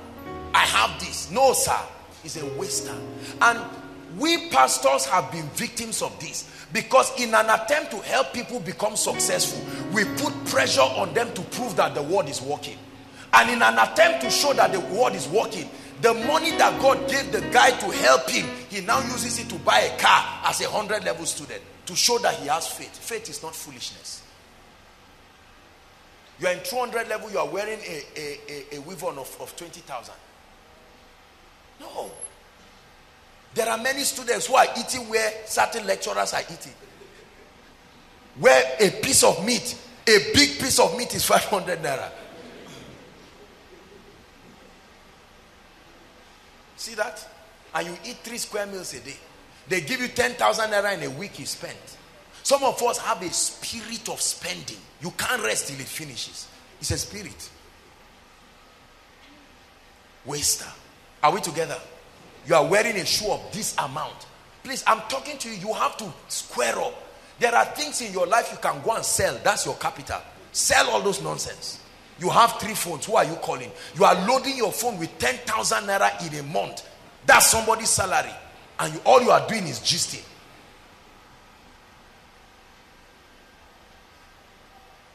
Rooms that we give the devil to destroy our lives.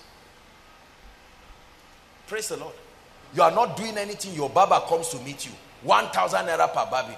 Can't you go and queue? What are you rushing for? Are you getting what I'm saying now? There are people who don't have any money. You are not earning anything. You charter a car to wherever you want to go to. Let me show you how we waste money. 25,000 naira on a trip. Oh, I can't enter night bus. We have to fly. 30,000 naira. Economy is finished. Book business class. 45,000 naira. You are paying. You are flying away your destiny. Whereas with 5,000 naira, you can with honor. I'm not saying the days will not come for those things, but not now. Fake life. You see people living, especially women of God. Fake life. So that I will show that I'm anointed. You go and buy a watch of 100,000. You are wearing it. No, let me tell you, when you rise, everything around you rises. So when you fake it, nothing around you can resonate with the level you claim to have been. You don't know anybody that warrants that level of influence. When Koinonia started here, with crowds of people packed to outside, I will come on a bike. A bike, miracle service. People are waiting. The next thing you hear sound of a bike, I will drop from it honorably with my Bible.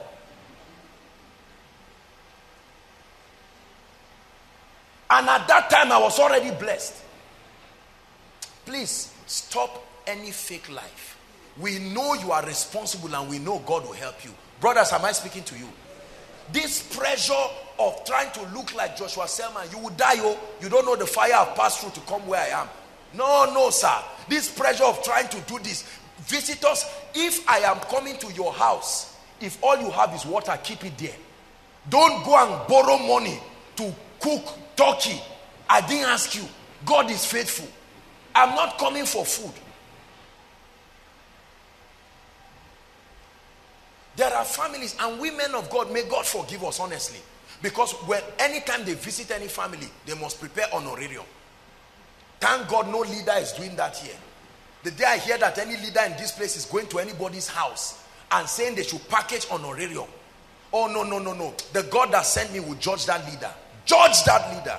That you go to anybody's house under the canopy of Koinonia and go and say they should give you. No, not every seed self is collectible. Some things are your birthright. You are collecting your honor and your dignity. Hallelujah. Praise the Lord. Is God helping us tonight? The spirit of waste. You start saving. You get 50,000 naira every day from your parents. That's a worker's salary. Yet before half of the month, you are begging people who are on their own. Your makeup kit is 20,000. Who cares? If you have the money, that's all right. There are some of us now, you are planning marriage. You've not gone anywhere. You've spent 2.5. What are you doing with it? Wedding gown, 500,000 to wear once. Are you wearing it every day? Suit, 100,000. There is a particular anchor that this group, where is it in the Bible? If you don't have money, everybody should dress well. Just honor them. Will they deny that they are your parents? Must they dress in anchor? Please hear what I'm saying. Oh, if eat your size and grow gradually, God will honor you. Honeymoon, you want to travel out to where? If you don't have the money, explain to your wife. Honeymoon is a mentality, not an act. Africans waste money. I was sharing with some people today. 12 years celebration of getting born again. 13 years of getting filled with the Holy Spirit. 2 years of being delivered from smoking. And we organize a big ceremony. We fly people from everywhere. December, the entire savings of Nigerians for January to November finishes in 3 days. 3 days of hilarious living. You buy hamper 14,000 per one. You buy almost 20 to share because you are looking for a good name in church. No, sir. There are brothers here, you have no business buying a laptop. You don't have the money. There are sisters, you have no business buying certain materials. If all you have is one trouser, my brother, iron it with dignity. The God of heaven who sees you will honor you. You are not irresponsible. If you meet the sister and she doesn't like you because of the trouser, God just saved you from a bad wife. Go away and trust God for a lady who knows how to see in the spirit.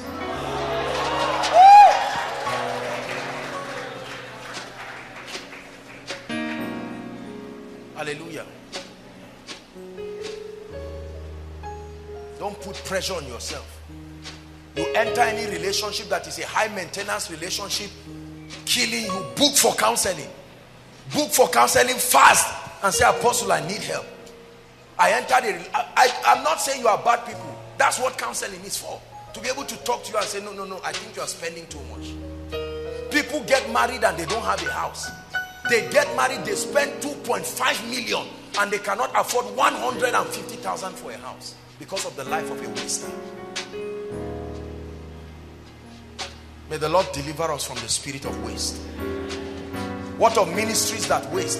Uncommanded projects. Projects that are not commanded by God. Oh, this other man of God is doing it, let's do it too. A church comes and they don't have money simply because they are seeing people pay school fees. They now start paying people school fees and the entire reserve of the ministry disappears. Oh, they are buying a pulpit. Oh, they are buying this. This is 5 million. We must also buy it. Uncommanded project. Anywhere God has not taken me to, I'm not under pressure. I will get there for sure. Whether you believe it or not, I will get there. There are levels Koinonia has reached now by the grace of God, and there are levels we have not reached. I will never put myself under pressure to get into those levels. Brother, your hand does not reach to buy a car. Be patient. Just take it easy. The God of heaven will give you. When favor comes upon your life, it will be like rain. In 24 hours, God will change your life. But by the time you force the door, it will open, but it will kill you. We are going to pray. Has anyone learned something tonight? God wants us to rise to be great men and women. First in our family lives, but also in every other thing. Every lady here trusting God for a good man, may the God that I serve bring a good man to your life. And any brother trusting God for a good woman, may God bring a good person. But you cannot reap a seed you are not sowing. You cannot sow the seed of a stupid man and reap a virtuous woman. You cannot sow a seed of a wicked woman and reap an award-winning man. God is not that unjust. Do not be deceived. God cannot be mocked. Whatsoever a man sows, that he shall reap. So ladies, please listen to me as I round up. In the name of the Lord Jesus Christ, be careful with some of this carnality and materialism. Be careful. I've challenged the brothers to be serious, but you must be careful. There is nobody, no tree, no matter how well you water and fertilize it, it will not become a giant oak tree in one day, but there's potentials for it. Are you together now? Yeah. There are people some of you admire. If you saw them 10, 20 years ago, you will not like them. But faith. I saw one man of God, when I saw his picture, it was as if he was with rope he used to tie his waist. You can use measuring tape and tie the waist. His wedding with his wife, she just stood as if they carried that cap, as if they carried cap somewhere and just put on her head. And the guy should be a multi-millionaire, if not a billionaire today. He lavishes upon his wife like there's no tomorrow. That's the price of taking the risk with the man. If you are risk averse, you sit down there. Is God helping us? And brothers, be responsible. Don't take for granted that I've told ladies to be responsible and you sit down. You are stingy, you are greedy, you are in a relationship, Valentine is coming, you are pretending like you don't know. Plan! You must do something on Tuesday. Plan! You have today, Saturday, Sunday, Monday, Tuesday morning. Plan! So that you don't take for granted and say, because some of those things are laziness. Please, we must balance it. Brothers, you must be serious. Sisters, you must be serious. Make up your mind that you are going to make a good decision. Dissociate from any dangerous and poisonous relationship. Brother, you are in a relationship that is killing you, is eating you up spiritually and financially. I may not advise you to break, but I advise you to cry for help. Cry for help. Don't die in silence. Sister, you are in a relationship with a brother who is oppressing you and making nonsense out of your life because I said you should be virtuous. Cry for help. And if it's not changing, leave him. Leave him. It is scriptural to live a relationship that does not represent where you are going. Are we together? We are going to pray. We'll continue tomorrow during the workers' retreat. Rise up on your feet.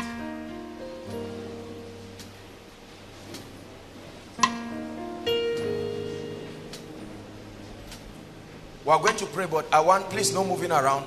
No moving around. I want everyone to stand, just stand still for a moment. And I want you to think about your life in 1 minute. Especially for the brothers. I want you to meditate upon your life in 1 minute. What will your 10 years be from now? What will your 20 years be? At the rate you are going with your life, at the rate of your mindset, at the rate at which your understanding is, what kind of results are you producing? Sister, look at your life now and be sincere between you and the God of heaven. The seeds you are sowing now, what kind of harvest do you see in front of you? Now, I want you to lift your voice before the God of heaven. In the next 2 or 3 minutes, cry. He says, my help comes from the Lord. Cry, cry, cry, cry. Please, I want you to cry to God.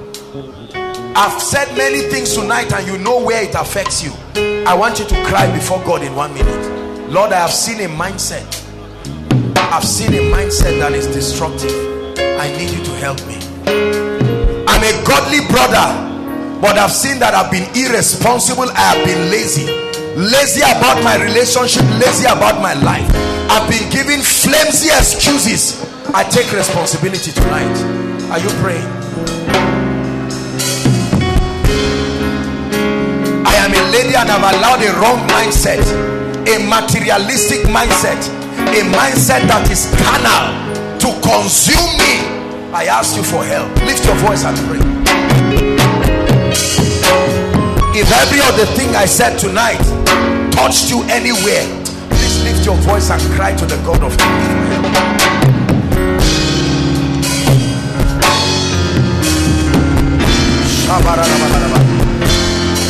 Lord, I've not been responsible as a father. Pray. You are connecting with us online. Pray. I've not been responsible as a husband to my wife, to my children. I take responsibility tonight.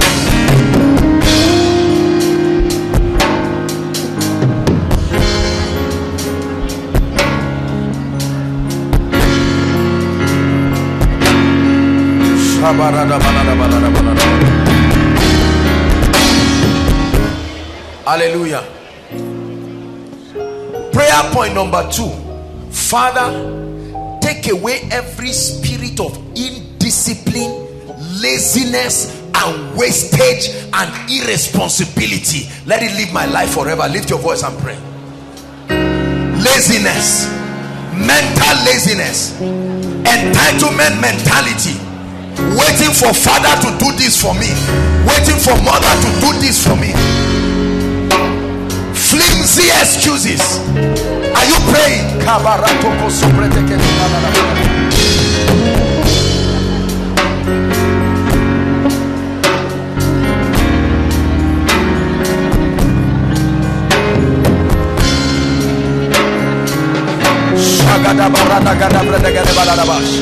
Please pray. This is your destiny. Pray. This is your destiny. Pray. This is your destiny.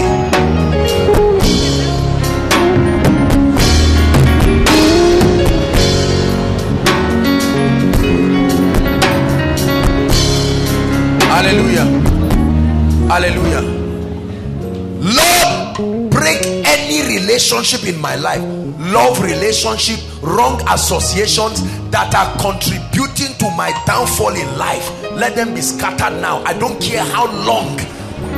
Any wrong friend, wrong associate, wrong whatever it is, pray. I break it now. I break it now. No negotiation. I break it now. Friends that give me wrong counsel, I destroy it now. Shaka paratakata. Shakata brekateliba shibragamanaraba. I was not a thief until I joined certain people and they made me to be a thief now. I was not a bad girl until I joined certain cabals. Break free from those relationships.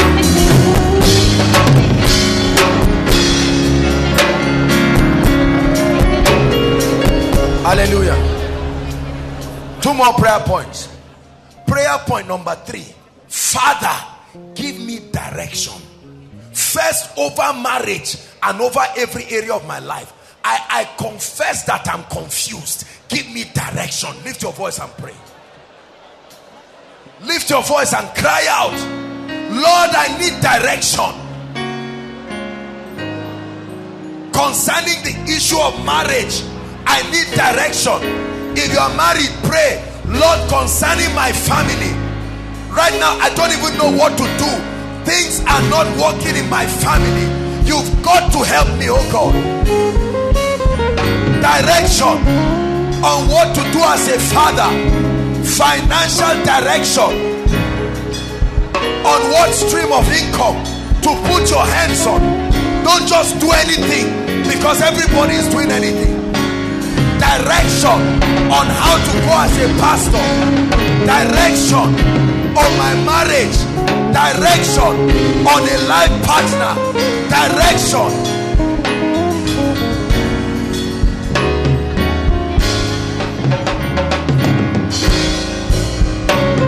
Hallelujah. Let me add one more prayer point before the last one.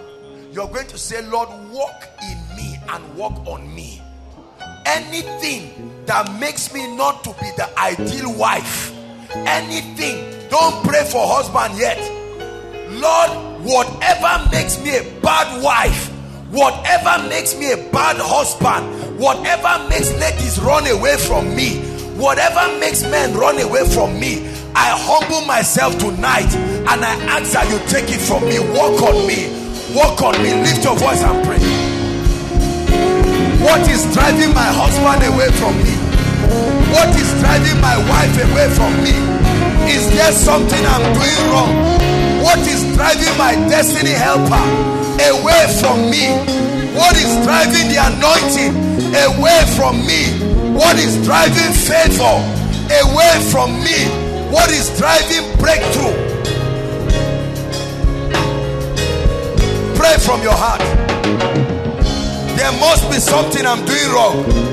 Why does my husband not love me? I may be getting it wrong somewhere. Why does my wife not love me? I must be getting it wrong somewhere. Why is our relationship up today and down tomorrow? Something must be wrong. I take responsibility. No passing blames.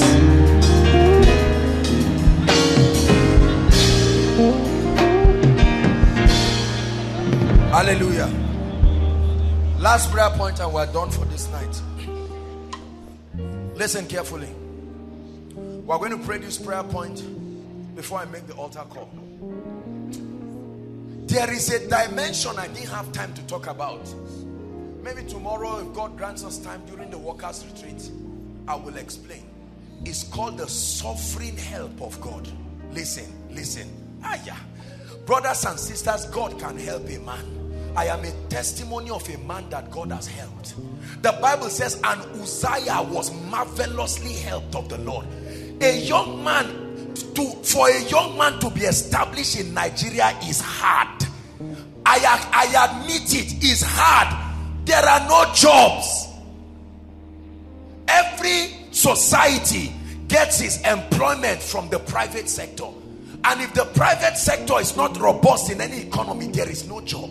I know. The probability of an average young man to be established before 30 in Nigeria now, I tell you, the line is very slim. If it's to follow everything justly, by God, when will you write jam and finish? Strikes in school before you finish, and all the trouble that comes with sentiments and tradition.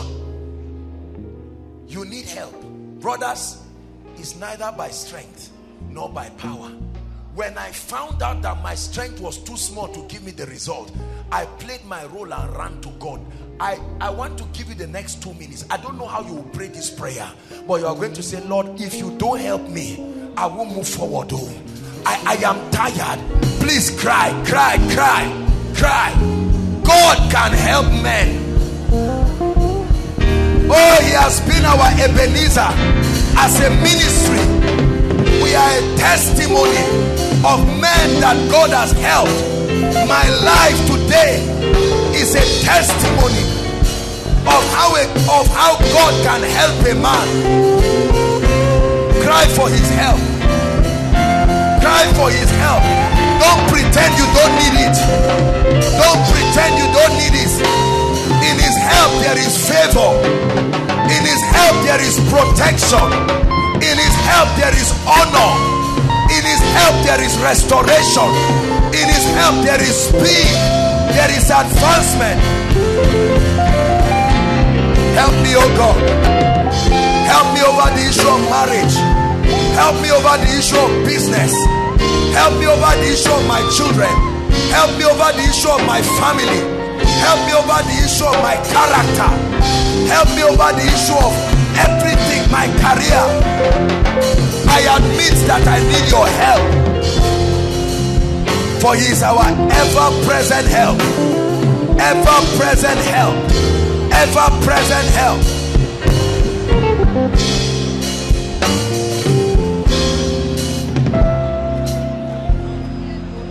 When all things that surrounds becomes shadow in the light of you. That's what happens in his presence. So we are exposed to the power of his spirit, the impact and the influence of the Spirit of God upon your life. He's the one who causes the word of God to come alive in your spirit, sets you above, shakes you out of every excuse that men can have, and places you in a position where you can rule and reign with him. Hallelujah. That's what God is doing in this place. God is separating us, building us, so that we can truly rule and reign with him. So you will experientially rise to that realm where you are above the limitations of this system. For the Bible says we have been raised up together with him and we have been made to sit. And so we demonstrate to creation that our concept of Jesus being king is not just a religious opinion. It is true. That's why he called us witnesses. A witness is one who validates that the claim of another is true. And we were not there when Jesus died. We were not there when he resurrected. But the Spirit of God who was there lives in us. And he's the one who walks in us. So that although we were not there, because of his ministry in us, we will prove that it is true. That's what makes us witnesses. Thank you, Lord. Thank you for your presence. We give you all the glory. We will never get too satisfied with your presence. Oh, I sense the sweet presence of the Holy Spirit. Just lift your hands. I sense the strong anointing of the Spirit.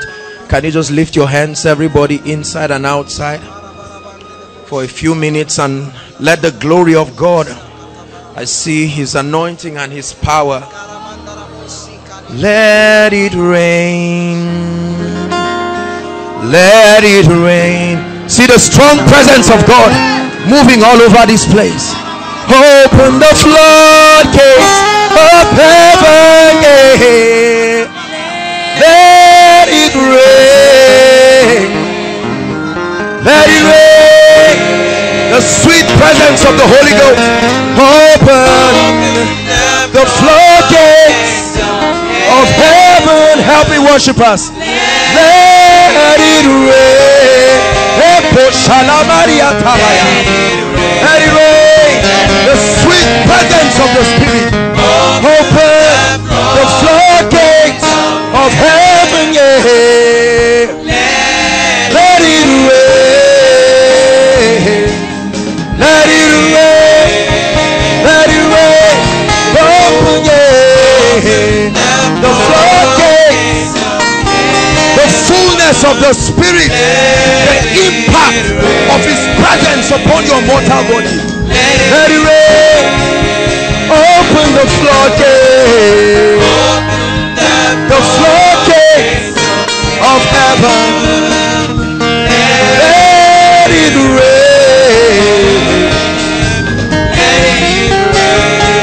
Open the floodgates. Open the floodgates of heaven. Let it rain.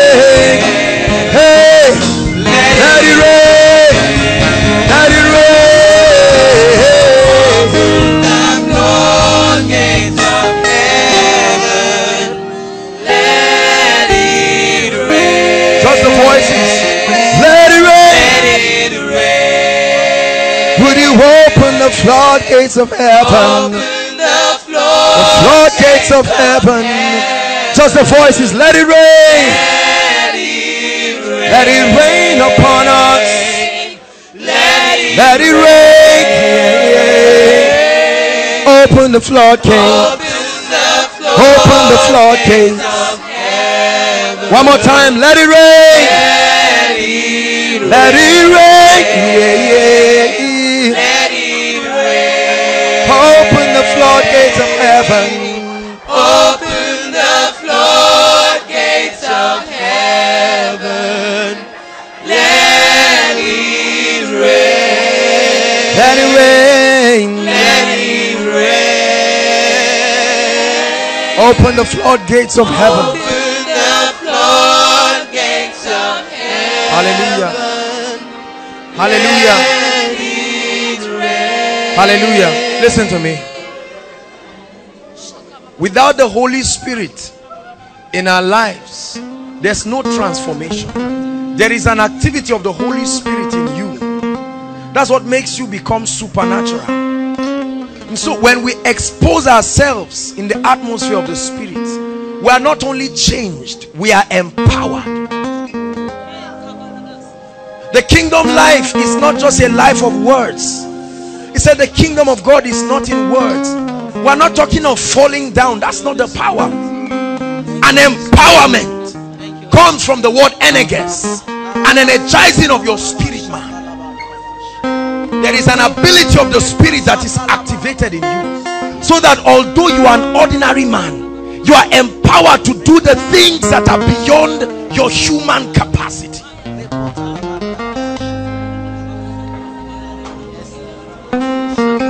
How shall these things be? Mary said. He said the power of the highest shall overshadow you. That's where we get the word baptism. Comes from the Greek word baptizo, to be immersed in a flood, such that you are not seen again. That you be immersed. That's what koinonia is about. Intimacy. That you become immersed in the fullness of the person of the Holy Spirit. Without the Holy Spirit, there's no empowerment. Without the Holy Spirit, you'll never live the supernatural life. Without the Holy Spirit, you remain under the limitations. You try to get what you call the word of God. Without the Holy Spirit, it will turn into religion. It's the Holy Spirit who makes the word spirit and life. He's the breath of God, the one who came upon Adam, dust, and quickened that dust to become a living soul. The Bible says we're of the breed of the second Adam, who is not just a living soul, but a quickening, a life-giving spirit. Tell him, Lord, change me by the power of your word and your spirit tonight. Go ahead and pray. Please do not make it a religious experience. God is really changing people, and you can be that person tonight. Expose yourself to the atmosphere of his glory.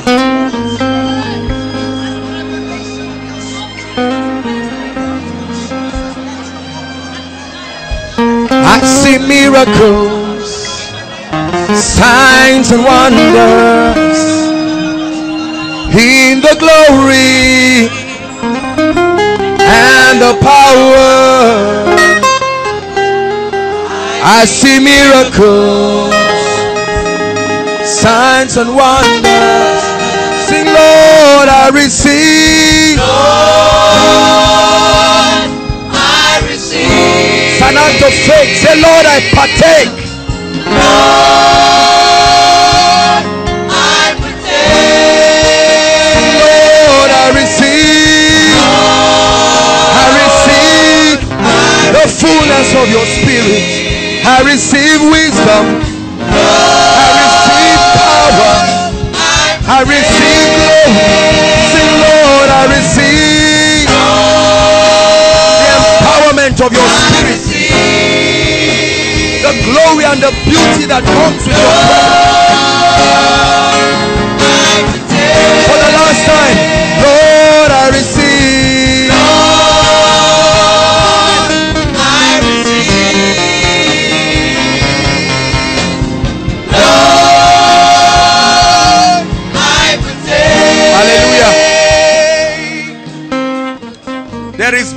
and glory that comes out of a believer when the Holy Spirit is not just when it comes to your life. When the Holy Ghost is allowed to find expression, there is a dimension of beauty, there is a dimension of power and of glory that he brings. Strength for weakness, audacity for timidity, grace, glory, attributes of his presence. When the Spirit of God is alive in you, he begins to produce the traits of the kingdom.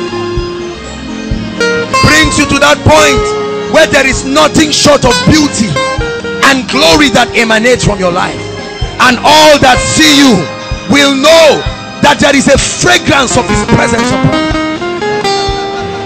It's not about your age, it's not about your gender, it's not about your level of experience, it's about his glory. It's called the glory, kabod, the weight, the manifest weight of God upon your life turns an ordinary person into an awesome wonder. Hallelujah, hallelujah. Listen to me, inside and outside. Listen, we have an assignment. We are not visionless people. We are not just church people trying to preach. Are you listening to me? We have an assignment. Every time we stand upon this pulpit, we have an assignment, a mandate given from God. The mandate is to expose your spirit man to the light and the glory of God's presence, so that you are empowered by the activity of his spirit. You are equipped by the knowledge and the revelation of the kingdom. It's a rule thou in the midst of your enemies. It's our job to bring you to a point where you don't just cram scriptures and know verses, but you come to a point where you understand the patterns of the kingdom. The Bible says he showed the nation of Israel his acts, but his ways, his principles, his methodology, he showed Moses. Whenever you lay hold of kingdom principles, you can reproduce results again and again. Hallelujah. That's why above and beyond the manifestations of the Spirit, our goal is not just to have people fall up and down. Our goal is to equip you with the revelation of God's word. The greatest asset that any man can have in this life is not just a Bible, it's the understanding, accurate understanding of the word of God. It will empower you to rule. You don't rule by your human strength. In this realm, understanding is what leads the way. He said, in all your getting, get understanding. Many of us are coming from different Christian backgrounds, full of religion and philosophy that are only a form of godliness without the power that can cause transformation. We are still under the bondages of Satan, oppressed by demons, living in poverty and lack, not knowing our assignment, moving without vision and without purpose. And the Lord brings you to a point where the kingdom of God is redefined, not just as a religion and a movement called Christianity, but a life of victory, a life of intimacy, bringing you to a point where you understand that as we fellowship with the Holy Spirit, we have partnership with him. You and the Spirit in partnership, building the kingdom of our Father, advancing the frontiers of his kingdom, becoming agents of national transformation. This is our assignment. Lord, we brace up our spirits tonight, even as your word challenges us again. Bring us to that point of understanding, oh God. Deliver us from the religion of church. Deliver us from the religion and the traditions of men, the religion of Christianity, and bring us into the fullness of the life of God's glory and power in us, and cause us to be relevant in our generation. In the name of Jesus Christ. Walk up to 10 people, just love them, give them a wonderful hug. Make sure you do that smiling. You're citizens of the same kingdom. You're citizens of the same kingdom.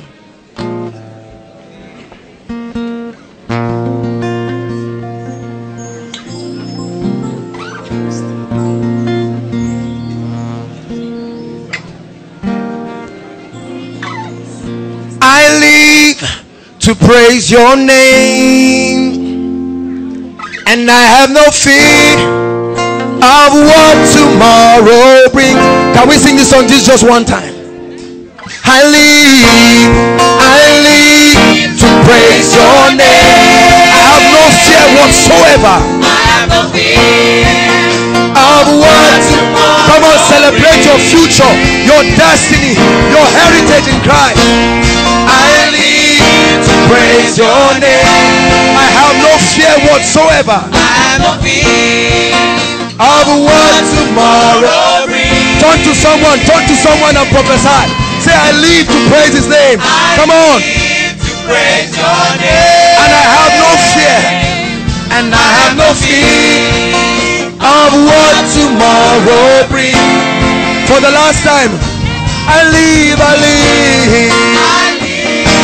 praise your name. I have no fear of what tomorrow brings. because you live.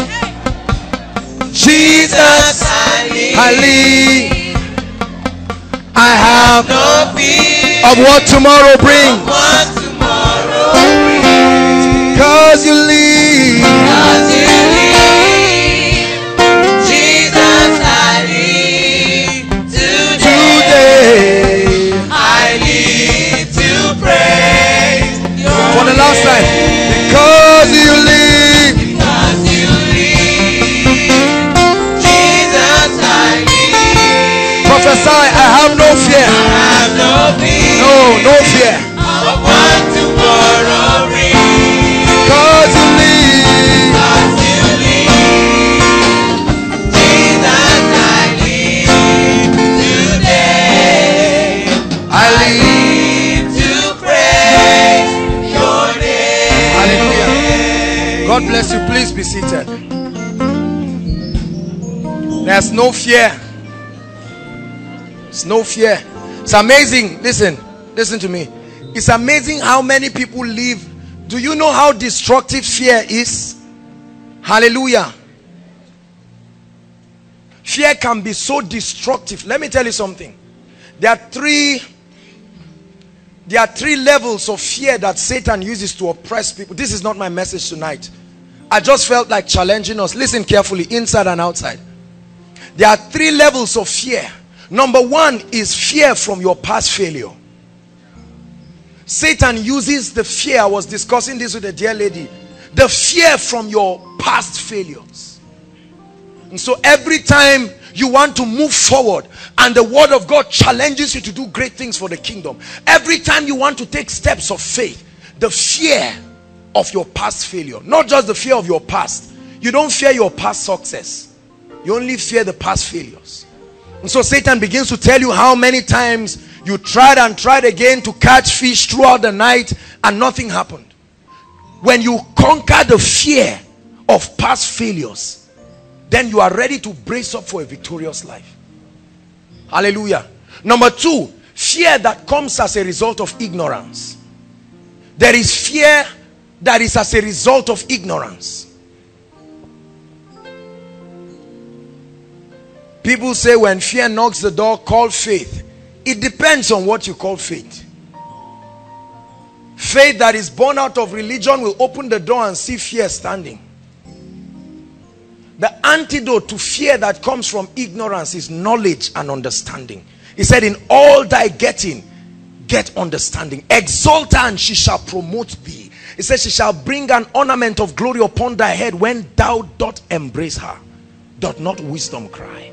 He said, wisdom is the principal thing. Therefore get wisdom. And with all thy getting, get understanding. So there is fear that comes. How many of you have found yourself being afraid? If we are going to do an interview right now on scriptures and the Bible, I'll be so confident. But the moment we are going to do an interview over cooking, I'll start fidgeting. The same me who was very confident a while ago. You know why? Because I have not mastered the laws. So I'm afraid of embarrassing myself before people. Are you listening to me?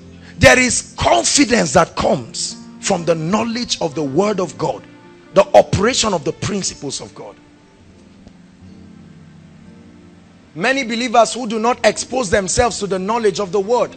And many believers live in this category. Hallelujah.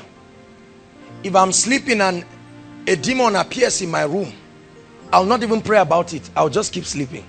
Knowledge that sets you free from fear. Are you listening to me? If someone looks at me today and says, Joshua Selman, I want to announce to you that you're a failure, I'll say, God bless you, glad to know your opinion. And that ends it. There is confidence that comes from the revelation of the word of God. Are you listening to me? If someone tells me, do you know you're going to be poor in this life? No, it's too late. I'm not just trying to claim it or pray about it. It's too late.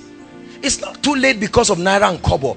It's too late because the word of God has been engrafted in my spirit, number one. Number two, my heart is already committed to obey the principles of God. Are you following me now? That's the second level of fear. The third level of fear comes from the opinion of other people. It's amazing how many people are unable to live the fullness of their lives because we allow what people to think about us. What would they say? What will this person? The condition to be criticized is that you are born of a woman. Full stop. Satan is destroying people who are criticizing him. Jesus is blessing people who are still criticizing him. The condition, listen, hear me. If you do not conquer the fear that comes from the opinion of others, you will never make headway in life. I'm preaching to somebody this night. Hallelujah. I refuse to let the opinion of others make me ashamed of believing the word of God. Someone looks at me and said, can this young guy be a Pentecostal blasting tongues? Your opinion has no effect on me whatsoever. The future will tell whether I'm wasting my time or not. Are you listening to me? We worry too much about people and what they say. You want to come to church and you are wondering, my roommates, they are gisting about something now. They are going to wonder, are you kidding? Let me tell you something. The fear of people is conquered based on the conviction you have over what you are doing. Your depth of conviction is what gives you audacity in spite of what people are saying. If somebody comes to hold my hand and say, I know you when we're growing up. I mean, you are now the preacher. I mean, that's it. It doesn't even bother me. Are you listening to me?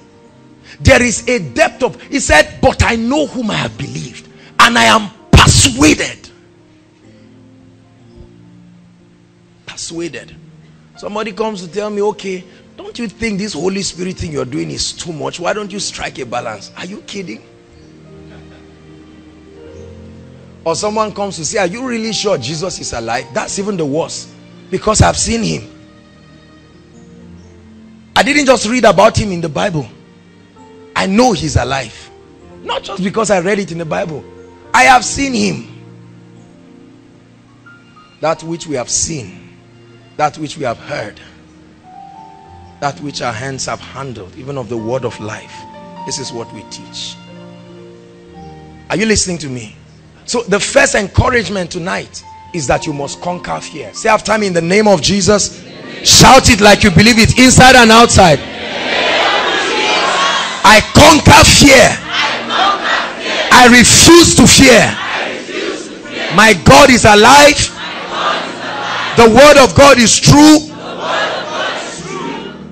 And God will not fail me. Yes, God will not fail you. Jesus was not playing games with you when he hung on the cross. Are you listening to me? No matter how much you are playing games, he stops when blood starts coming out. Jesus was certainly not playing games on the cross. A 33-year-old man hung naked upon the cross. He's not playing games.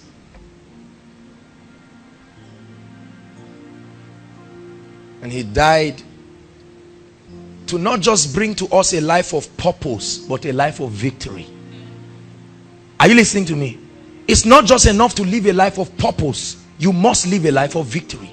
Your victory is proof that Jesus is Lord.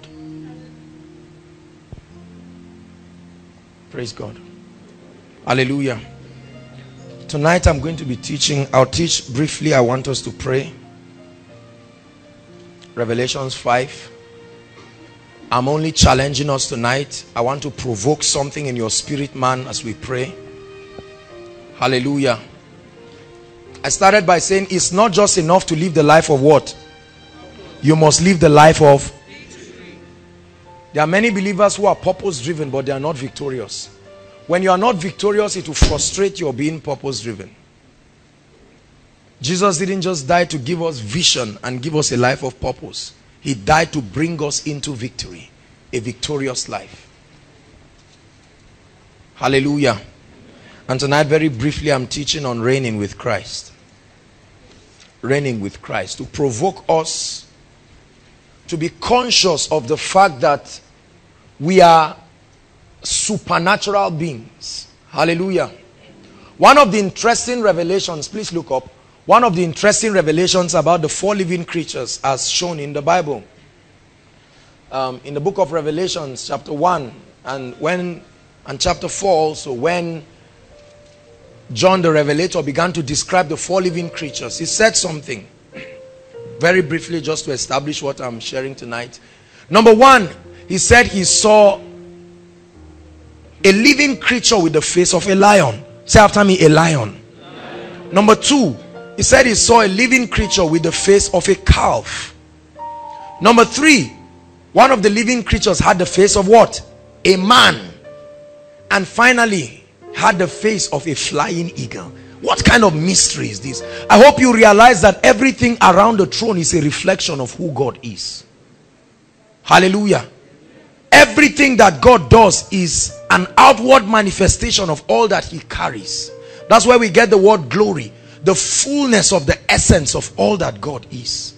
So when he says he desires that the knowledge of his glory covers the earth, he wants people to comprehend as much multifaceted dimensions of him as they can get.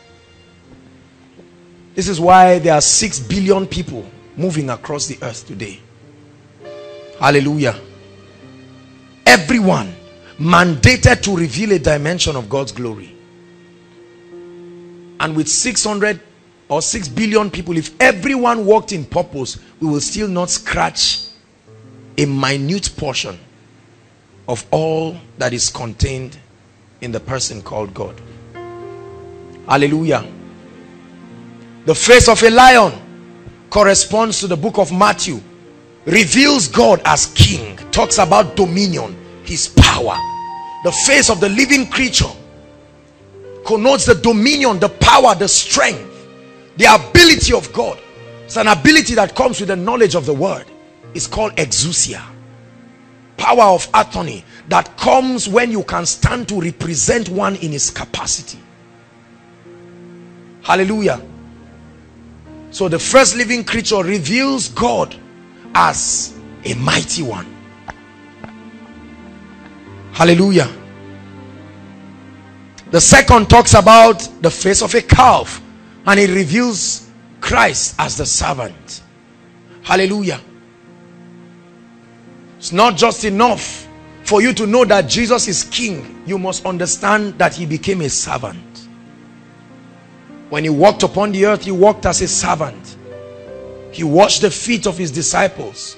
He served, leaving a pattern that everyone who wants to become like him, it's not just enough for you to know your right and your dominion. You must embrace the spirit of a servant. Are you following me? In fact, the greatest in the kingdom, according to the teachings of Jesus, is the one who serves. The word minister is the word servant, not Lord, as many people put it. Number 3, the face of a man. Jesus Christ expresses his humanity. Jesus wept. Jesus was hungry. Jesus ate. Jesus was tired. Hallelujah. He expressed his humanity. That means there's nothing wrong when your humanity emerges in your journey to love God. Don't be ashamed of your tears. The Bible says, though weeping endures. Many times we teach people to strangle their humanity as proof that they are Christians. The Bible doesn't teach that. There is glory that is derived from your humanity. When Jesus cried, Eloi, Eloi, lama sabachthani, he gave us an expression that this was a human going through that excruciating pain. And so there's nothing wrong with your humanity, except for the fact that without the others it is incomplete. The fourth reveals the king as a divine supernatural person. The face of the flying eagle corresponds to the book of John. Hallelujah. So Matthew reveals Christ as king. Mark reveals Christ as the servant, the calf. Luke reveals Christ as the man. And the book of John reveals Christ as the divine one. It's in the book of John that 3 chapters were dedicated to the Holy Spirit. 14, 15, 16. And he began to talk about the Holy Spirit. The Holy Spirit is not discussed so much in other chapters. Are you listening to me?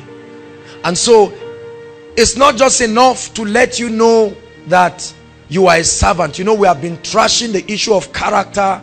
We have been trashing the issue of manifesting the character of the kingdom, living by the principles of the kingdom. Hallelujah. Not bowing to Baal, allowing God to lead us through the process of greatness. Hallelujah. We have been able to establish in our lives the concept of the kingdom. By now you understand that success is not about money. Success is about people, impacting people, blessing lives, letting the giftings and the blessings of God in you become a blessing to others. But it's not enough if we stop there. Are you listening to me? We must provoke you to a point where you realize that you are supernatural. Say after me, I am supernatural. You are all supernatural. The divine life of the Spirit is at work in you. Do you realize that you are not, if you are born again in this place, you are not just living by your biological life.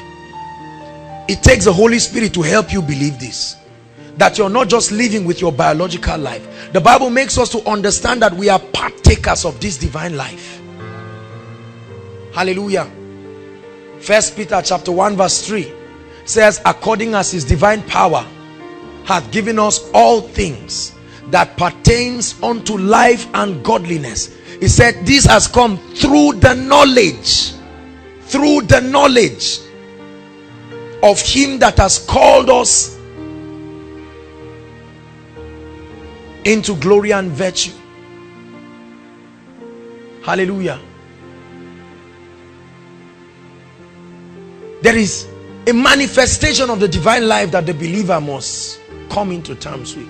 Because you see, this biological system, this social system has many ills. There are sicknesses, there are demons, there are challenges. And if all we have to show the world is that we are visionary people and purposeful people, it's not enough to crown him king. There must be that supernatural dimension. We must demonstrate to the world that we have been raised up with Christ, and that today experientially we are living and reigning with him as kings and priests. So briefly, I'll just be challenging us and then we pray. Revelations 5. Thank you, Jesus. Adonai, Lamb of God, you are worthy of my praise. King of kings, Lord of lords, let your kingdom reign in my life. Sing Adonai, Adonai, Adonai, Adonai. Sing Adonai, Adonai. Sing Adonai, Adonai. Can we sing it one more time? Adonai, Adonai, Lamb of God, you are worthy of my praise. You are worthy of my praise. King of kings, King of kings, Lord of lords, Lord of lords, let your kingdom reign in my life. Let your kingdom reign in my life. Sing Adonai, Adonai, Adonai, Adonai, sing Adonai, Adonai, Adonai. Revelations 5 verse 8.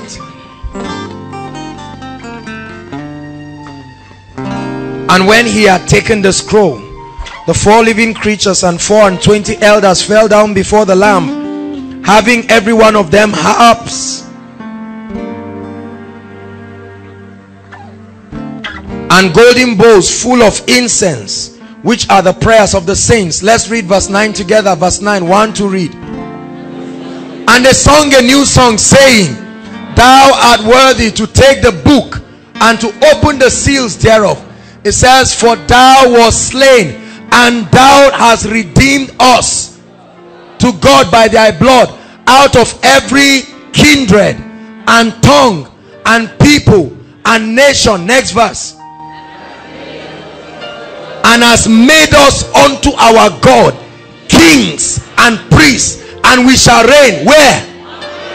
We shall reign where? It's in your Bible. It says he has redeemed us, calling us out of every kindred, every tongue, every nation. Can I tell you something? We represent different kingdoms, different cultures, different mindsets, different ideologies. We're coming from different parts of this country and outside of this country. But the Bible says that through the shed blood of the living Son of God, he has called us from our different places with our culture, our tradition, our mindset, our limitation. He has called all of us and brought us into one family. And from that family he has exalted us so that we become kings and priests that will reign now here in this earth. I hope you understand that John saw the things that were, the things that are, and the things that will happen thereafter. And part of his findings was that he saw that they sang a new song. This was the song that they were singing in heaven. They were singing melodies and saying, worthy, qualified is he who is worthy to open the book. Jankfa shared on the breaking of the seals. Hallelujah. To open the book and unlock the seals. It says, for thou hast redeemed. The word us there is wrong. It's supposed to be them, because the ones singing in heaven are not the redeemed. We are the ones who, they did not benefit from the... I hope you realize that these were the elders and the beings in heaven. They were not the saints who were singing. So it's supposed to be thou hast redeemed them, not us, as it's used there. Anyway, that's just for your knowledge and understanding. Thou hast redeemed them unto God by thy blood, calling everyone through the blood of Jesus. I enter the Holy of Holies. So from Adamawa, through the blood. From Lagos, through the blood. From Plateau State, through the blood. Are you listening to me? From Abuja, through the blood. Calling everyone out of every kindred. Come. Your religion is to do this. Come. You're coming. Come. Calling people. Come. Out of every kindred. Yes, we drink the blood of bulls and goats. Come. We don't believe in early marriage. Just come.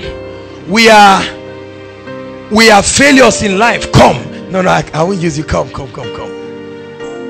Come from every tribe, every tongue, every nation, whether it's in the map of this country or not. Say after me, I am called. The blood speaks. I hope you realize that. The Bible tells us that the blood speaks. It speaks better things than the blood of Abel. The blood of Abel speaks vengeance. The blood of Christ speaks mercy. beckoning on men. Let me tell you what mercy is. Mercy is God exempting you from a punishment that you deserve. Grace gives you what you do not deserve. Mercy exempts you from what you deserve, the punishment that you deserve. Are you following me now? And so every man, according to God's justice, is supposed to die for his sins. I hope you know that. When Adam sinned, he died. In the days of Noah, when they sinned, what happened? They died. But the blood of Jesus Christ being the veil between the inner court and the most holy place, allowing the sword of men to pierce him as that veil, and his blood invites men, says come, and you say, Lord, I'm limited. He said, no, my blood qualifies you. Mercy said, no, I'm not gonna let you go. God bless you, sit down. I'm not gonna let you sleep away. You don't have to be afraid. Mercy said, hallelujah. So every time you come from your kindred, our tribes and our cultures have their limitations. There are different tribes and cultures that are associated with different things. Are you listening to me? Associated with weakness, with sickness, with defeat, with failure, with all kinds of things. And the blood gives us a platform, and the king begins to call people out of every kindred. I'm trying to give you a drama of what was going on in heaven. They said, worthy, worthy, worthy is he that is qualified to call men in spite of their limitations. Any excuse you give, the blood covers. Let me tell you something about the blood. You see, two things. I'll tell you two things about the blood that will encourage you as we continue. Number one, everything that is seen through the blood is called holy. Anything, just anything that is seen through the blood. And when God was giving them a prototype of the tabernacle, he told them that in the most holy faith, this was the most holy place, this is the instruction, that the high priest would never come in without blood. Are you listening to me? Because in the most holy place there was the shibboleth and then the mercy seat, two cherubims that protect the holiness of God, made of pure gold.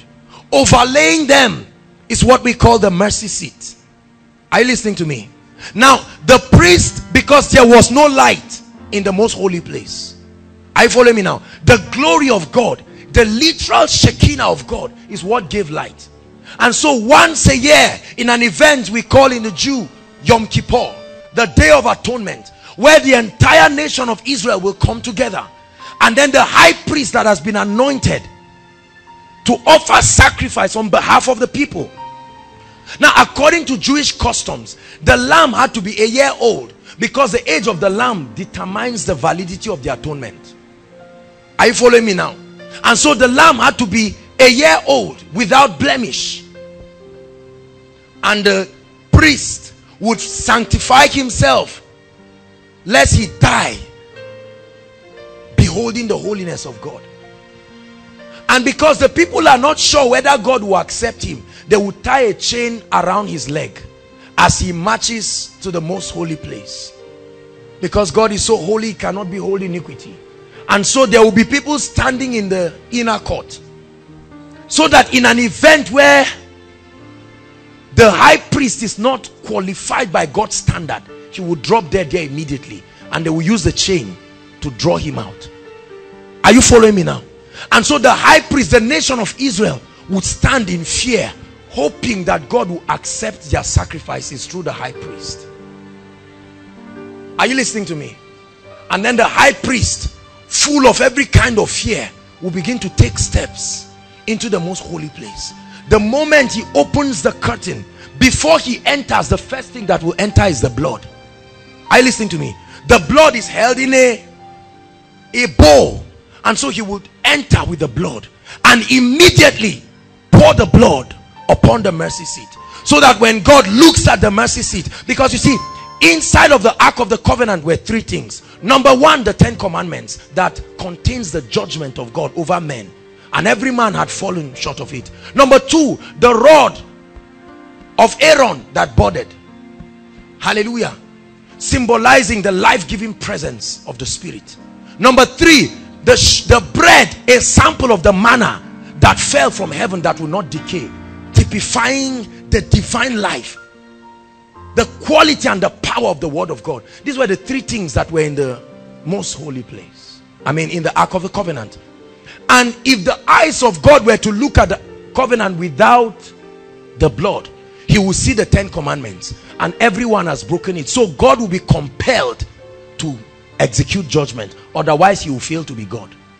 Are you listening to me?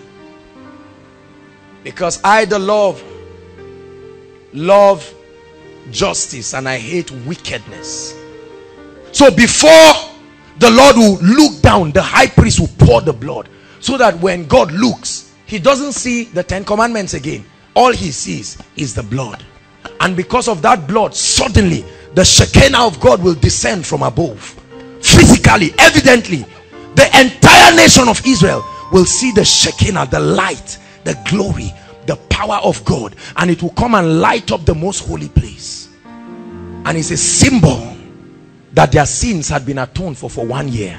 And then the nation of Israel, this one time, will have the opportunity to say, Yahweh.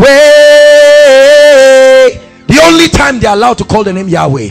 Yahweh, you are glorious, so glorious in your ways. And when Jesus showed up, the Bible makes us to understand that wanting to make us eternally acceptable before the Father, Jesus had an idea, and he became the lamb. At the same time, he became the high priest. And the Bible says he sacrificed himself, and he took his blood. When Mary wanted to touch him when he resurrected, said, do not touch me. She said, Rabboni, do not touch me, for I have not yet ascended. What was he ascending to do? To enter the most holy place. There is a real tabernacle like that in heaven. It was what Moses saw that he reproduced on earth, because according to the law of the Spirit, it is always reproduced in the earth as it is in heaven.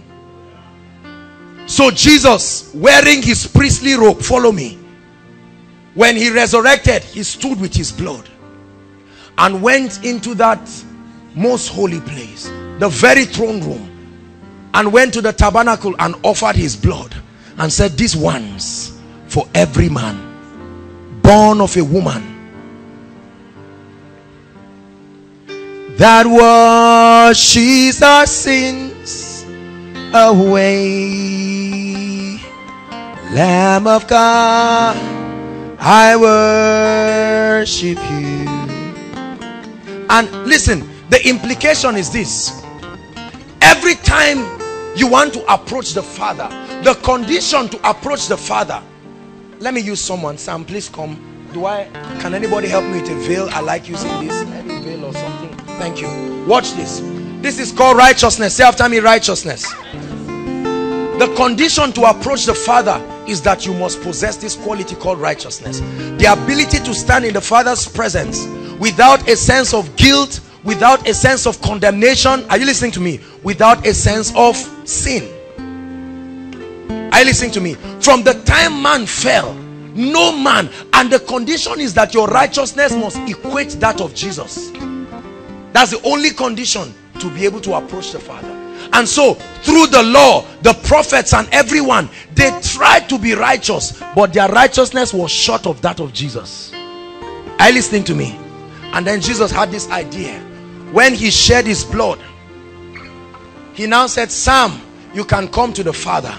But every time Sam wants to walk, his kindred, his tribe, the tongue and where he's coming from reminds him that there are certain things that will not qualify him.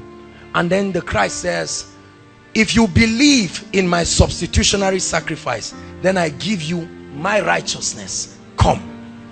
Every time the devil wants to accuse you, listen, when God looks at you, he doesn't just see you, he sees the blood of his son upon you. And that's what makes you holy. You are not just holy because of a lot of religious things. You are holy on account of what Christ has done. It is the activity of that spirit of holiness that causes you to begin to reveal what we call the deeds of holiness, because of the presence of the Spirit of God. Are you listening to me? So he calls you out of every tribe, out of every kindred, and when you say I'm not qualified, he says no, come and reign with me. My blood qualifies you. If you do not have this revelation, you will never be able to approach the Father to rule and to reign with him. The basis of the believer's victory is hinged on the substitutionary work of the living Christ, the blood that opens up the door. I hope you realize that when Jesus said it is finished, there was a cut from the top of the veil right there. You know what? Let me tell you something you may not have observed in your Bible. Do you realize that many years when the Ark of the Covenant was captured for a second time, it was captured once, and with dancing and singing David took it back, but a prophecy came that it will be captured the second time and it will not return. But the religious people still preserved the veil, and they lied to the people there was the Ark of the Covenant there, because when it tore, they did not see anything inside.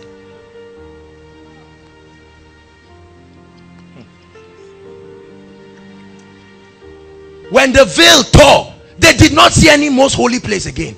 Jesus said, let me reveal to you the deceit of religion that brings you to a point of piety and wants you to attain righteousness, a means outside of Christ. So the life of the believer is in Christ, with Christ, in Christ, with Christ, never without him. In Christ, he is our sufficiency. In Christ, reigning with Christ, living in Christ, hidden in Christ, above with Christ. That becomes the language of the believer on account of what Christ has done. So that, listen, the implication of this is not just for you to know that the blood has paved way for you to come. According to Hebrews chapter 4 verse 16, I believe, it said, let us therefore come boldly to the throne of grace.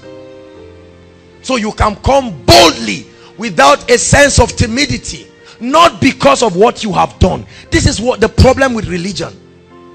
We feel that we have done all of the rituals we can do, and on account of that, the Bible says our righteousness is as filthy rags. The Bible says, let us therefore come boldly to the throne of grace, that we may obtain mercy and find grace to help in time of need. Hallelujah. And so he calls you. Say after me, in Christ, I am the righteousness of God. Say, in Christ, I am the righteousness of God. God bless you, Sam. That means you do not need to do more to be accepted. There is nothing you will do that will make God accept you more than he has accepted you. Look up. But you will need to do more to be used by God. This is where a lot of people miss it out. To be accepted does not mean to be relevant and to be used. Are you following me now? Reigning with Christ. The first revelation is that the blood has given you access. If you are writing right, the blood of Christ gives you access to the throne. You cannot talk about reigning without a throne. The blood of Christ gives you access. Your access to ruling and reigning is not on account of what you have done. It's on account of everything Christ has done. From then on, the moment you accept Jesus Christ as your Lord and Savior, he becomes your sufficiency. It is always with Christ, in Christ, with Christ, in Christ, and for Christ. In him we live, in him we move, in him we have our being. Galatians 2:20, I have been crucified with Christ. Nevertheless, I live, yet not I, but Christ that lives in me. And the life that I live in the flesh, I live by the faith of the Son of God. And he called us. And we didn't just stop at the gates. I hope you realize we did not stop at the door of the throne room. He said, still come. And feeling unqualified, he says, just come. And takes us to his very throne and says, sit with me. in royalty. That's what makes you more than a conqueror. A conqueror is one who fought the battle. I follow me now. You fought the battle, they beat your face like you came out from a meat machine. You still won. You are a conqueror. And then you take the present you won and stagger your way to your wife and say, sweetheart, you have this. She's more than a conqueror. That's why the church is called the bride of Christ. More than conquerors. That's not to say we are more than Christ. It's to say by grace, he loves us so much that he has exalted us and brought us to that point of royalty. It's important you understand that the blood gives us access. Are you listening to me? And as far as the Father is concerned, our access does not just stop at the gates. That we follow right through and sit. Let me tell you something about sitting. A king never sits until there is victory in his territory. Are you listening to me? When a king sits in Jewish days, is proof that it is finished. So when Jesus said it is finished, he didn't put Satan as a factor. He said it is finished. Are you following me now? There is a revelation that will give you authority in this realm. And he brought you. And he made you a partaker of his divine life. Partaker of his divine life. Not a partaker of his throne alone. A partaker. 1 Peter chapter 1 verse 3. Okay, can we have it in the slide? 1 Peter chapter 1 verse 3 says, according as his divine power. 2 Peter, is it first or second? 2 Peter, I'm sorry, chapter 1 verse 3. According as his divine power hath given us all things, not some things, all things that pertain unto life and godliness. How? Through the knowledge of him that has called us into glory and virtue. The next verse says, wherefore has he given us these great, exceedingly great and precious promises, that by this we might be partakers of his divine life, having escaped the corruption through lust. Hallelujah. And so he brings us to that point where we are partakers. We are joint heirs. Joint heirs. Joint heirs. Let me show you what a joint heir is. Sweetheart, come. Janfa, permit me to use Bridget for a minute. Appreciate this great woman of God. Now, listen. I'm free. I'm free. I just spoke a language. It's none of your business. Hallelujah. Now, listen. If I own an estate, follow me. Please follow me. I need you to get a revelation of what it means to be joint heirs with Christ. If I own an estate, are you listening to me? Assuming, God forbid, this is just an example. Assuming this is one cleaner, one regular cleaner in the estate. Are you following me now? Who comes to clean maybe the bathrooms or something. And as the CEO of that estate, I suddenly come and get married to her. Now, whether she feels qualified or not, does not stop the fact that she has become the wife of the CEO of that estate. The moment we say I do, it doesn't matter who hates her or who doesn't like her. There is a present tense reality that this has become the CEO's wife. Are you following me now? That means she's entitled to all the blessings and the rights and the benefits that follows that position. It's not about what she has done. It's called a positional advantage. Are you listening to me? Now, she goes back to her colleagues that they used to sweep together. I'm sorry. I'm standing by your side. Janfa will be a good caretaker. Hallelujah. Listen. Together, she has a right to tell the driver who has been insulting her every day, say, please take me to the market. He can murmur, but he will still kick the car. This is not about what he wants. It's about an instruction. Are you listening to me? In the kingdom, we do not function because of any power of ourselves. We are the bride of this king called Christ. The body that he uses to operate. So when you come and look at a door and say, that door be open, they may murmur. That's the reason why I don't have any business discussing with demons when I'm casting out demons. They say, I'll not go. It's not whether you want to or not. I give an instruction as touching a kingdom. Are you listening to me? When there's a challenge in your life, you stand and say, Satan, you are looking at me alone, but let me introduce the second person to you. Or rather, let me tell you that I'm the second person in this equation. There is one who is mightier than I. Yongicho calls him my senior partner, the one who represents the government of heaven. Are you listening to me? Whether you believe it or not, there is a crown upon your head. Sit down. Thank you very much. Are you listening to me? Christ has brought it to you. But now, although that is a reality from God's perspective, it takes knowledge. Through the knowledge, it takes knowledge for you to begin to walk in that reality. Are you listening to me? So in the mind of God, he does not see any reason why Satan should prevail over you. He does not see any reason why we should be weak and beggarly under the elements of this life. Number one, because he has given you his divine life. The presence of God, the Holy Spirit, who represents the government of heaven, he lives in you. The Holy Spirit makes all the difference. The life, the very life of God, not the type. God didn't give us a type of a spirit called holy. No, the very spirit. If that same spirit that resurrected Christ, is it in your Bible? Romans chapter 8 verse 11. If that same spirit, I believe, am I right? That same spirit that resurrected Christ from the dead lives in not just your spirit, your mortal body. I have a mission to convince you tonight and bring you to that point where you realize that you are not ordinary. Nobody will preach me into believing I'm an ordinary person.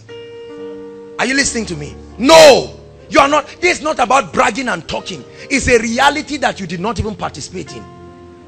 God brought you into that reality, and he says you are divine. So his life flows through you. His life flows all over you. The essence of the presence of God, revealing the power, the life, the glory of God to people. Hallelujah. That you are ruling and reigning with Christ. Say after me, with Christ. That statement, with Christ, is the basis of your dominion in this kingdom. Because many people do things. We rule and reign with prayer. Listen, we rule and reign with confession. We rule and reign with fasting. We rule and reign with diligence, with character. As good as those things are, they are only helping you to understand the with Christ concept. In the realm of the spirit, there is only obedience to one name, Christos, the Christ. Are you listening to me? So if I fast and I pray and I study the word of God, if I am not in Christ, have you seen a lot of people do different activities that should bless them, yet you cannot trace the blessing in their life? It's questionable. They are not doing it with revelation. Two people can fast. Hallelujah. Two people can fast. Let me use Manasseh. He just finished a 70-day fasting. So two you people are laughing. There are two ways to get it. Go to juju or listen to what I'm telling you. Are you listening to me? That's why we are all not fat. How about that? Let me use Manasseh. Come, sir. Now listen to me. Listen. If he is fasting and as much as 70 days is, he stretches 70 days without revelation, you just performed an excellent religious exercise, a painful one for that matter. And there are many, listen, God bless you, there are many people who do vigils every day. They pray every day. The strength of your Christian exercise is revelation. There are people who pray in tongues without revelation and get angry at others and say, I'm praying just like this guy is praying. There must be something this guy is doing, Jerry. We are doing the exact same thing. You blow air on your cup, your spoon, nothing falls. You are angry. You are just frowning at everybody. It takes revelation.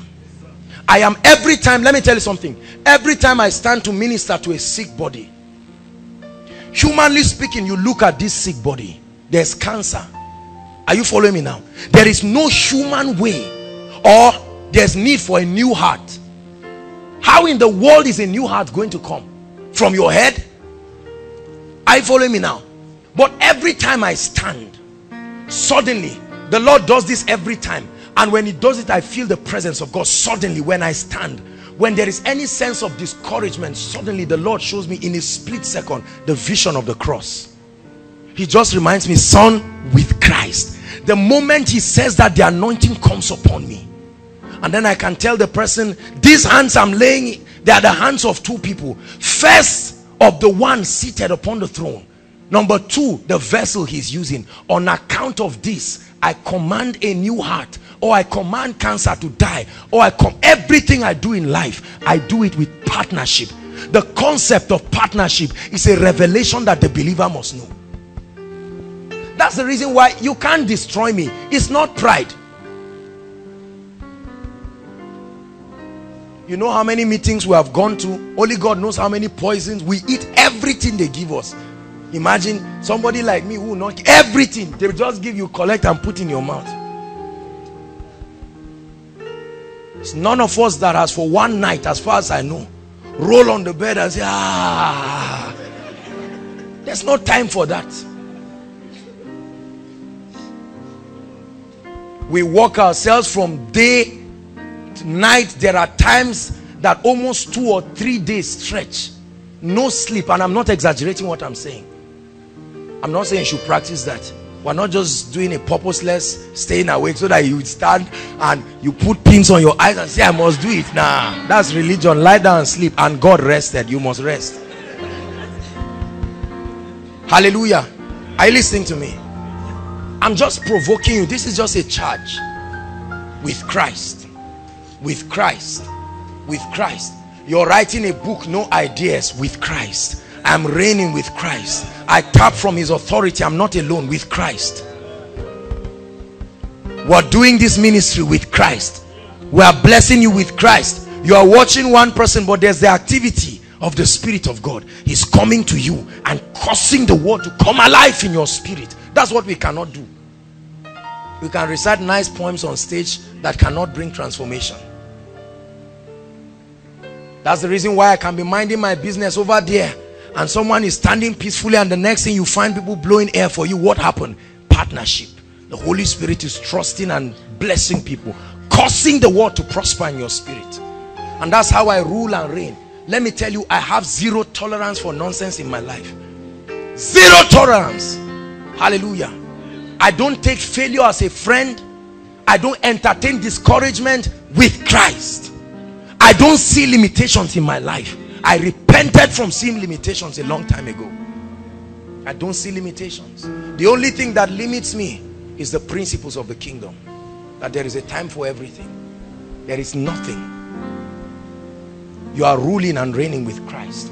You come to that point where the word of God is in your mouth. And when you speak, things will happen as though Christ himself spoke, because you are with him. Rise up and walk will keep embarrassing you until the day you say it with Christ. The sons of Sceva thought it was just rise up and walk. Say, we adjure you. And then they closed to make a name for themselves. And the demon said, every time I look at people, I see partnership. You are lonely. I didn't see Jesus walking alone. I didn't see Paul walking alone. I see all of you alone.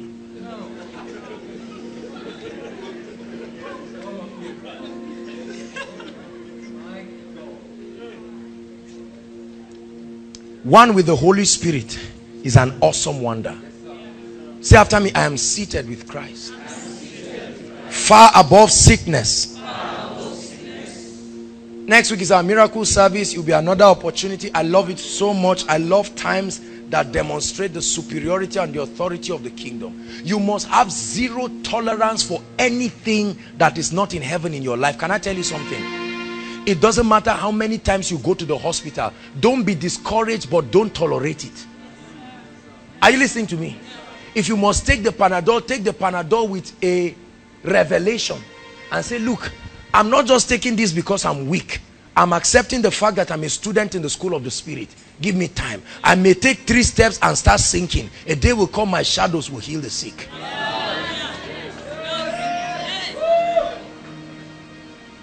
So do not be discouraged. Every time we talk about this issue of sickness, people just shrink away and say, ah, you are touching this one now. No. There must be a dissatisfaction. There is nothing I touch that doesn't get blessed. I have programmed my mind to believe that I'm a blessing. If I sit on this chair and you sit on it, something good must happen to you. It's not ritual.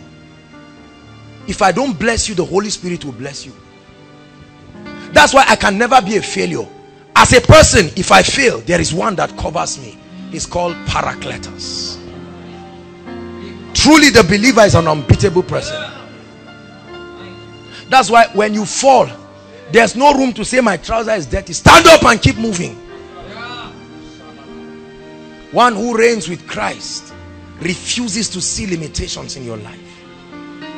There's poverty ravaging your family. You challenge yourself and say, in Christ, I am coming.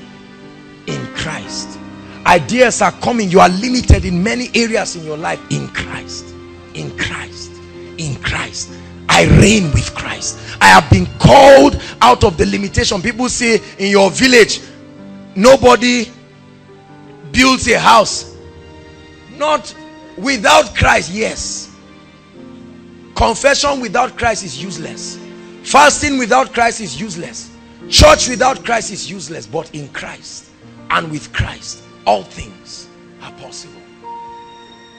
And people say when you get to age 30 or 35, there's a plague of death that kills you. In Christ, you begin. The Bible says you are hidden with Christ, and Christ in God. There's a revelation that sets you free. Do you not realize that it's a risk for us to be ministers of the gospel and then moving without some kind of security things? We don't hide our numbers from them. There was a time they were saying they call one MTN something that you call and then you go mad. In my mind I say, oh God, I pray. I always pray the prayer of Jesus. That runaway prayer is not the prayer of Jesus. Jesus said, I pray that you don't take them out. Stay there and prove that I'm victorious. You call me and heaven is saying hello through the phone. This is my mindset. I'm telling you, this is my mindset. Now I know that many of us can feel spooky and religious about what I'm saying, but it must crystallize in your spirit. You are supernatural, not because you are called apostle or prophet, because you are engrafted in Christ. So you are supernatural. Are you listening to me? You are supernatural, every one of you. My brother, you are supernatural. Stand up. As much you are supernatural. You are not ordinary. You are supernatural. Stop being afraid of the business that you are doing. You started it, shut it down because you are afraid. You are supernatural. Hallelujah. You are absolutely supernatural. The life of God is in you. You cannot fear their fears. Are you listening to me? I refuse to be afraid in this life. It's an audacity that the word of God gives. It's not about your stature. It's not about your age. Whether or not your name is in, there is nowhere that God says I should go that I cannot go. There is nothing he says that I cannot do, because every time God speaks, he's walking with me, and the Lord walking with them and confirming the word with signs following. Hallelujah. We are doing this ministry together. That's why koinonia is called intimacy and what? Partnership. Partnership with the Holy Spirit. You are a king. There's dominion upon you. Your words are powerful. Are you listening to me? Every time you speak, every time you hear us emphasize, don't speak rubbish, don't command failure. Job was asked a question. He said, Job, hast thou commanded thy morning? He asked Job a question. He said, Job, have you commanded your morning? And have you commanded the constellations to line up? Many of us walk into our lives and hope that in the by and by things will change. I refuse to be silent.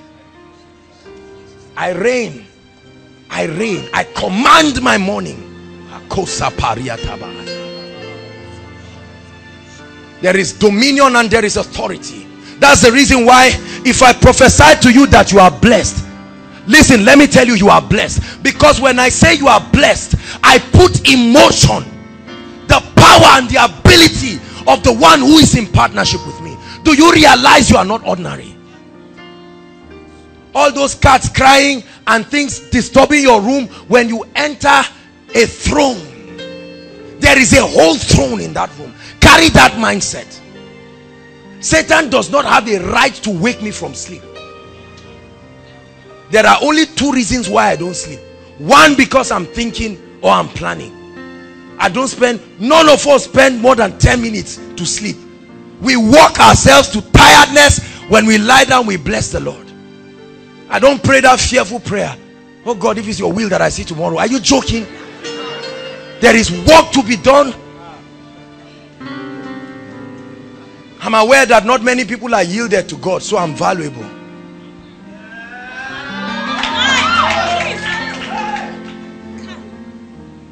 Are you listening to me? We are going to pray, but I'm challenging you. There is a mindset. I am reigning with Christ. No limitations. I am reigning with Christ. When I speak on behalf of the government of heaven. When I bless on behalf of the heaven. You need to carry, you have been blessing people from your power and might. You have not been doing it with Christ. The language tonight is with Christ. He walks through me. He talks through me. I may be ordinary, but he lives through me. When I look at people, he's through me. When I bless you, he's touching you. When I speak to you, he's speaking to you. With Christ. I reign with Christ. I do business with Christ. I do ministry with Christ. I bless people with Christ. I can never be short of ideas. I'm with Christ. I refuse to be under. If you see me under today, give me time. I'm coming because I'm with Christ. Am I challenging you? And you get up and lock yourself and say, I have been called out of my tribe. Yes, nobody has ever walked in the embassy in your village. You are with Christ. Let every limitation be broken. We all came from places that are not celebrated. I am reigning, seated with Christ. It's no limitation. You came here from your various homes, not because of jazz, because of the authority, the compelling power that the partnership of Christ brings in your life. And now that you know you are a king, you begin to decree and legislate on behalf of heaven. You don't just speak as an ordinary person. See, I'm not talking about the fact that someone comes and just touches your head and you slap the person and say, do you know I'm a king? That's foolishness. That's not spiritual maturity. Foolishness. Not teaching you to just stand and brag and make noise. But I'm telling you that there is a revelation in you. I can never, I've lost that ability to pity myself. No, sir. It's impossible. I'm telling you, it's impossible to sit down and pity myself and say, ah, God, I wish I were like Aaron. What? What wish would you have again? You are in partnership with the king.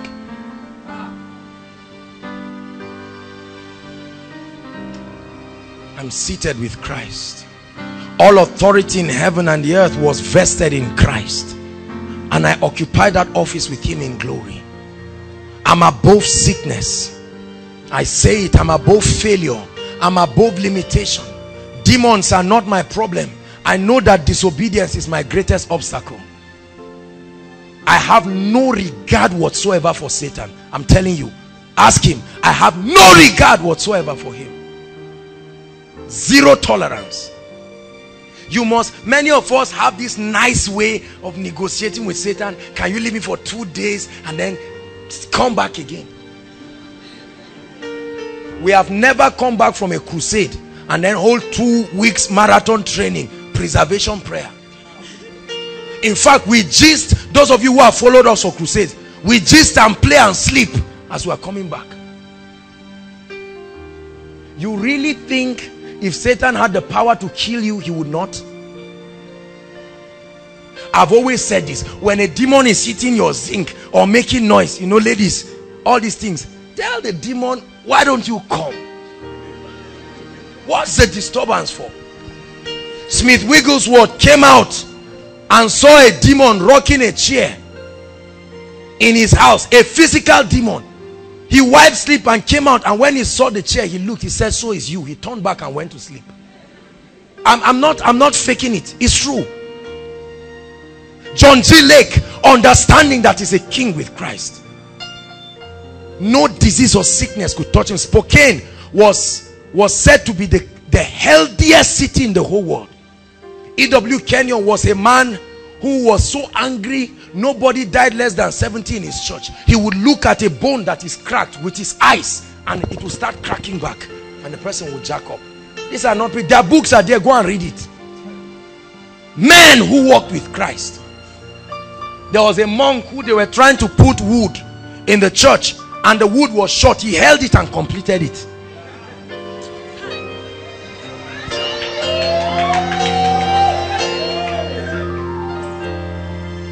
With Christ, that you rule and reign. Can I tell you something?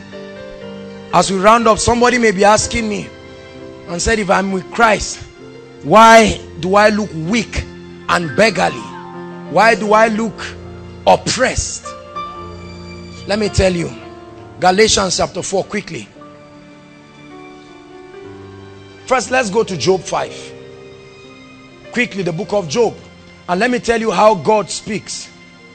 Thank you, Lord Jesus. Tonight is an admonition. I'm angry in my spirit.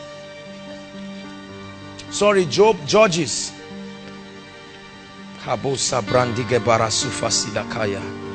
Judges 6.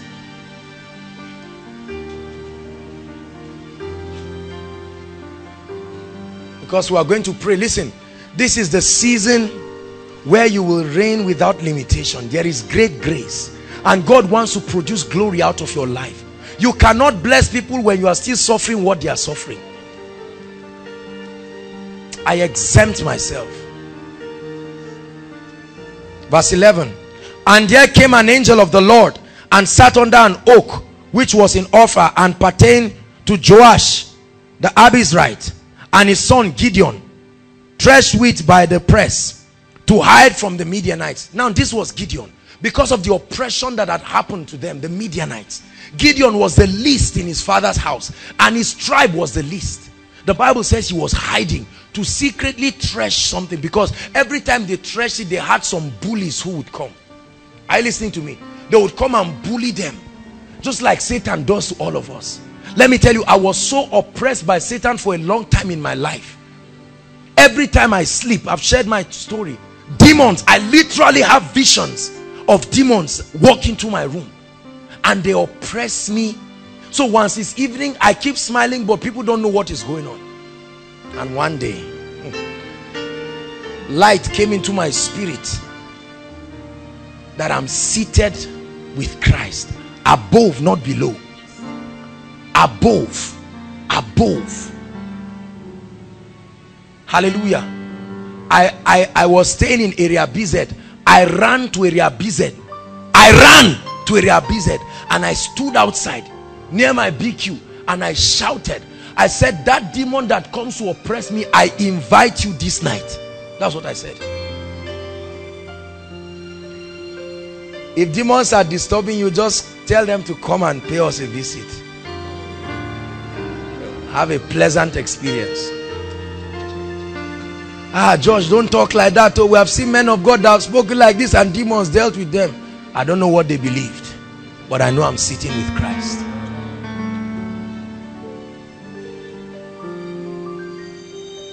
I had a dream. Let's continue. And the angel of the Lord appeared to him. Now, Gideon was hiding. Are you following me now? But hear what the angel, I hope you understand that word angel is the Lord himself. And said, the Lord is with thee, thou what? Thou what? God does not call you by your past or present. He calls you based on how he sees you. He calleth things. Seeing a man who is hiding, He calls him a mighty man because he has seen the end of his life, that this guy is a warrior. So every time you dream, you see yourself conquering territories, and you wake up and you are afraid. And God says, when will you begin to call yourself what I am calling you? We have called ourselves what our villages have called us. I refuse to be named after my past. I refuse to be named after my limitation. I bear the name that symbolizes my authority and victory in Christ. Am I challenging you tonight? Because we are going to pray. He said, O mighty man of valor. One more verse. Verse 14. And the Lord looked upon him and said, go in this. So he had might, although he was hiding. And the Bible tells us in Ephesians chapter 3 verse 20 that it is according to the power, that might that is in us. It's always according to that might. You are anointed. Are you listening to me? Let me walk up to some people behind and challenge them. Those who never feel that they are anointed. Sister, you are more than anointed. Are you listening to me? You are more than anointed. Are you listening to me? I'm very serious. I'm not just trying to preach. You are really anointed. You must have this revelation. Don't just stand and think these are the anointed men. No, you are not anointed because hands were laid on you. You are anointed every time you come into partnership with the Spirit. Hallelujah. And you are above. You are above. Do not allow the devil. If you allow Satan, he will spit out your bones. He will wreck your life. Refuse it. You must stand and legislate. Hear me inside and outside. The Lord is challenging us tonight. I see a mystery under the sun. Servants ride on horses while princes are walking afoot. But that we need to change it. I'm not alone. I am with Christ. Rise up on your feet. Seated with Christ, reigning with Christ. With his blood he paid the price. Paid the price to bring us to that point of authority. Don't wait until you get into ministry. Challenge that sickness with Christ. Lift up your voice and begin to pray. I am not a failure, prophesy. I can never be a failure. I refuse to be weak and beggarly. I want everybody to pray. This is not a prayer for men of God.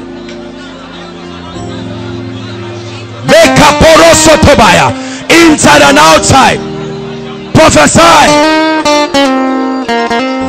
I reign in this life. I've been called out of every limitation. I've been called out by the power of the Holy Spirit. Pray, declare, I am anointed. Say it. I am anointed. Say it. Declare, I am anointed. The Holy Ghost lives inside of me. I can heal the sick. I can cast out devils. My words are powerful, producing results. I like you to pray.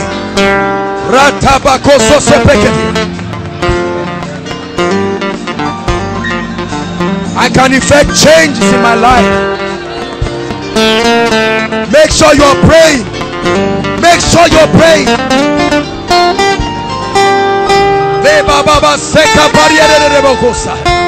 Come on, pray in the Spirit.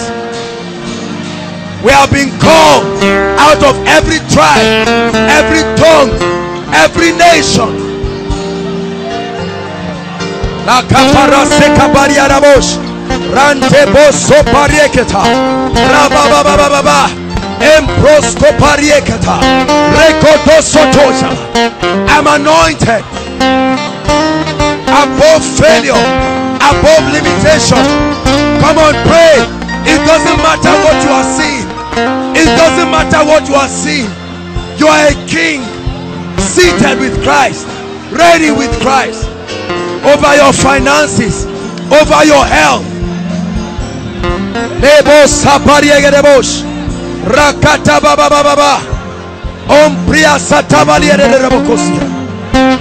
Christ, with Christ, Christ. Oh, hallelujah. I'm unlimited in the name of Jesus. I'm unlimited by the power of the Holy Ghost. He lives in me. The Holy Ghost lives in me. Come on, pray. I have power with God. I have power with God. I am a blessing. Prophesy, pray.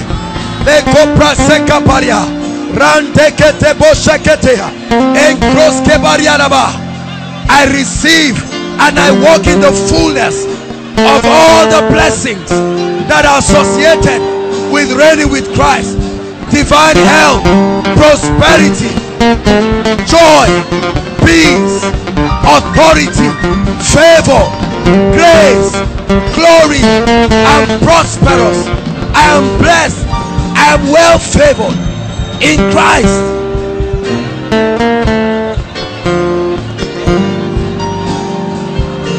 Come on, pray. Come on, pray over your family. Declare over your family. Declare over your finances. Declare.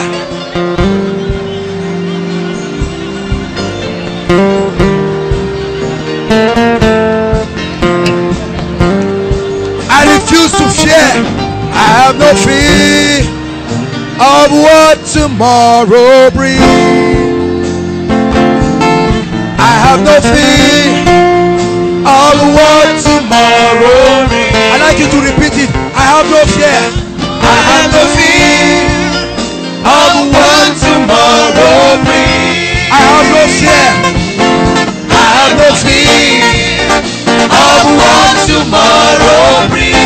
I have no fear. I have no fear of what tomorrow brings. I have no fear. I have no fear of what tomorrow brings. Prophesy until it enters your spirit. Prophesy. No fear. No fear. Prophesy. I have no fear of what tomorrow brings. I have no fear. Prophesy. I have no fear of what tomorrow brings. It doesn't matter what the economy is saying. It doesn't matter what is happening. I refuse to fear. I have no fear of what tomorrow brings.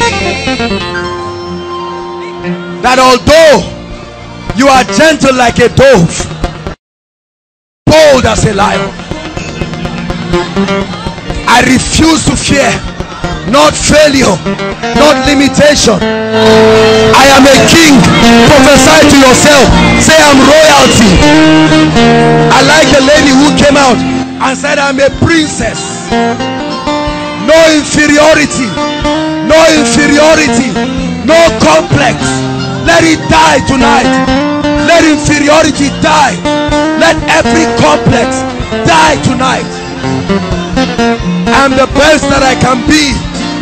I am the best that I can be. Hallelujah. The best that I can be.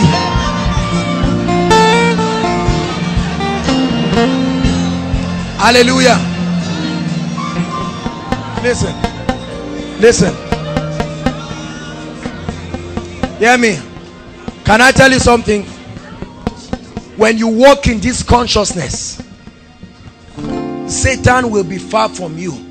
No matter how a madman is, he doesn't enter fire. No matter how mad. People say he doesn't know. He will not know whether it's 5 naira or 10 naira. Set fire and see if you come and enter it. No matter how mad he claims to be, he knows what fire is. The Bible says he maketh his angels wind, spirit, and his ministers flames of fire. Can I tell you something?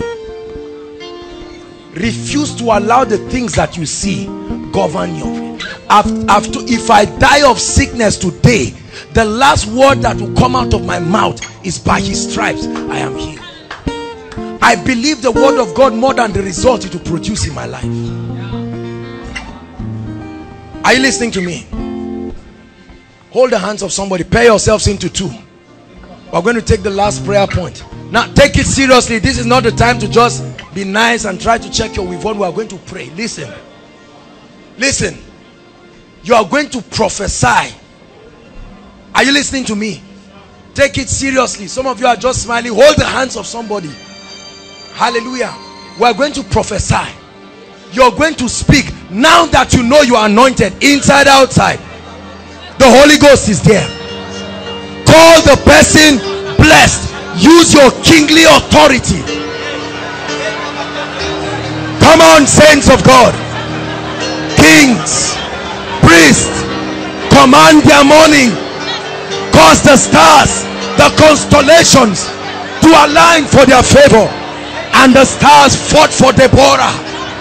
And the stars fought for Deborah. We command nature. We command the elements, both in the realm of the spirit and in this realm, to align in your favor, bringing you victory, bringing you grace. Prophesy. Make sure you are speaking. You are blessed. You are the head. You are not the tail. You are above. You are not beneath. Death is far from your life. Sickness is far from your life. Poverty is far from your life. Whatever you touch is blessed. Whatever you touch is blessed. Blessings on your finances, on your spiritual life. Your ears are open to hear the voice of the Spirit. Your eyes are open to see realities in the realm of the Spirit. Every inferiority dies in your life. You are rising higher, higher. You are walking in favor. You are walking in glory. Prophesy. Speak over your neighbor and watch the power of the authority of Christ in you at work.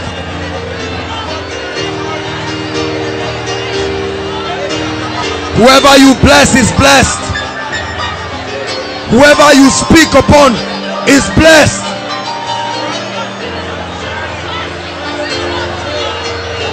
Come on, tell him you are blessed. You are blessed, blessed, blessed beyond the curse.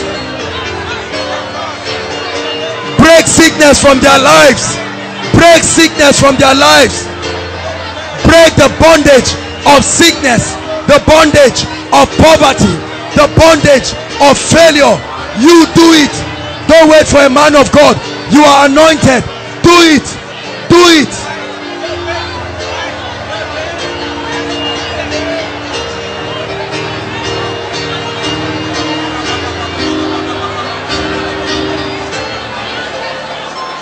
Hallelujah. Hallelujah. Say after me, I declare that I am great. Inferiority dies from my life. I refuse to be inferior. I am above. Say it one more time. I'm above. Say I am anointed. I'm seated with Christ. I am royalty. I refuse sickness. I refuse poverty. I refuse failure. I embrace the glory of God. I embrace the grace of God. I am one with Christ. I am victorious in this life. I see no limitations. I am victorious. One more time. I am victorious. Give God a big shout of praise.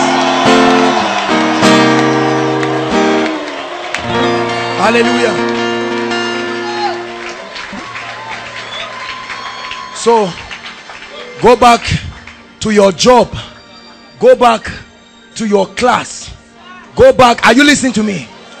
Go back to your family members. Go back to your roommates. Go back to your class members. Go everywhere and tell them a message. The message is that with Christ you are above. That's the message. With Christ, you are both.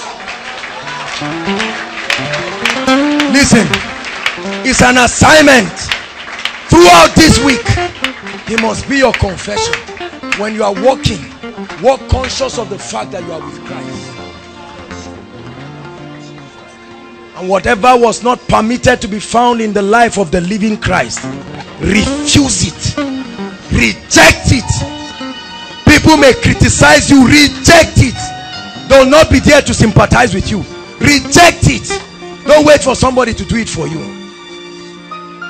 There are people you'll be inviting to come for miracle service. There are some of them that the moment you call them, the Lord will give you a word of knowledge about their case. Don't sit down there and say, hey, am I qualified?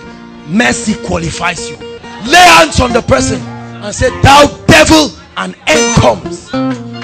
Whether they call you pastor or pastor's wife, that's none of your business.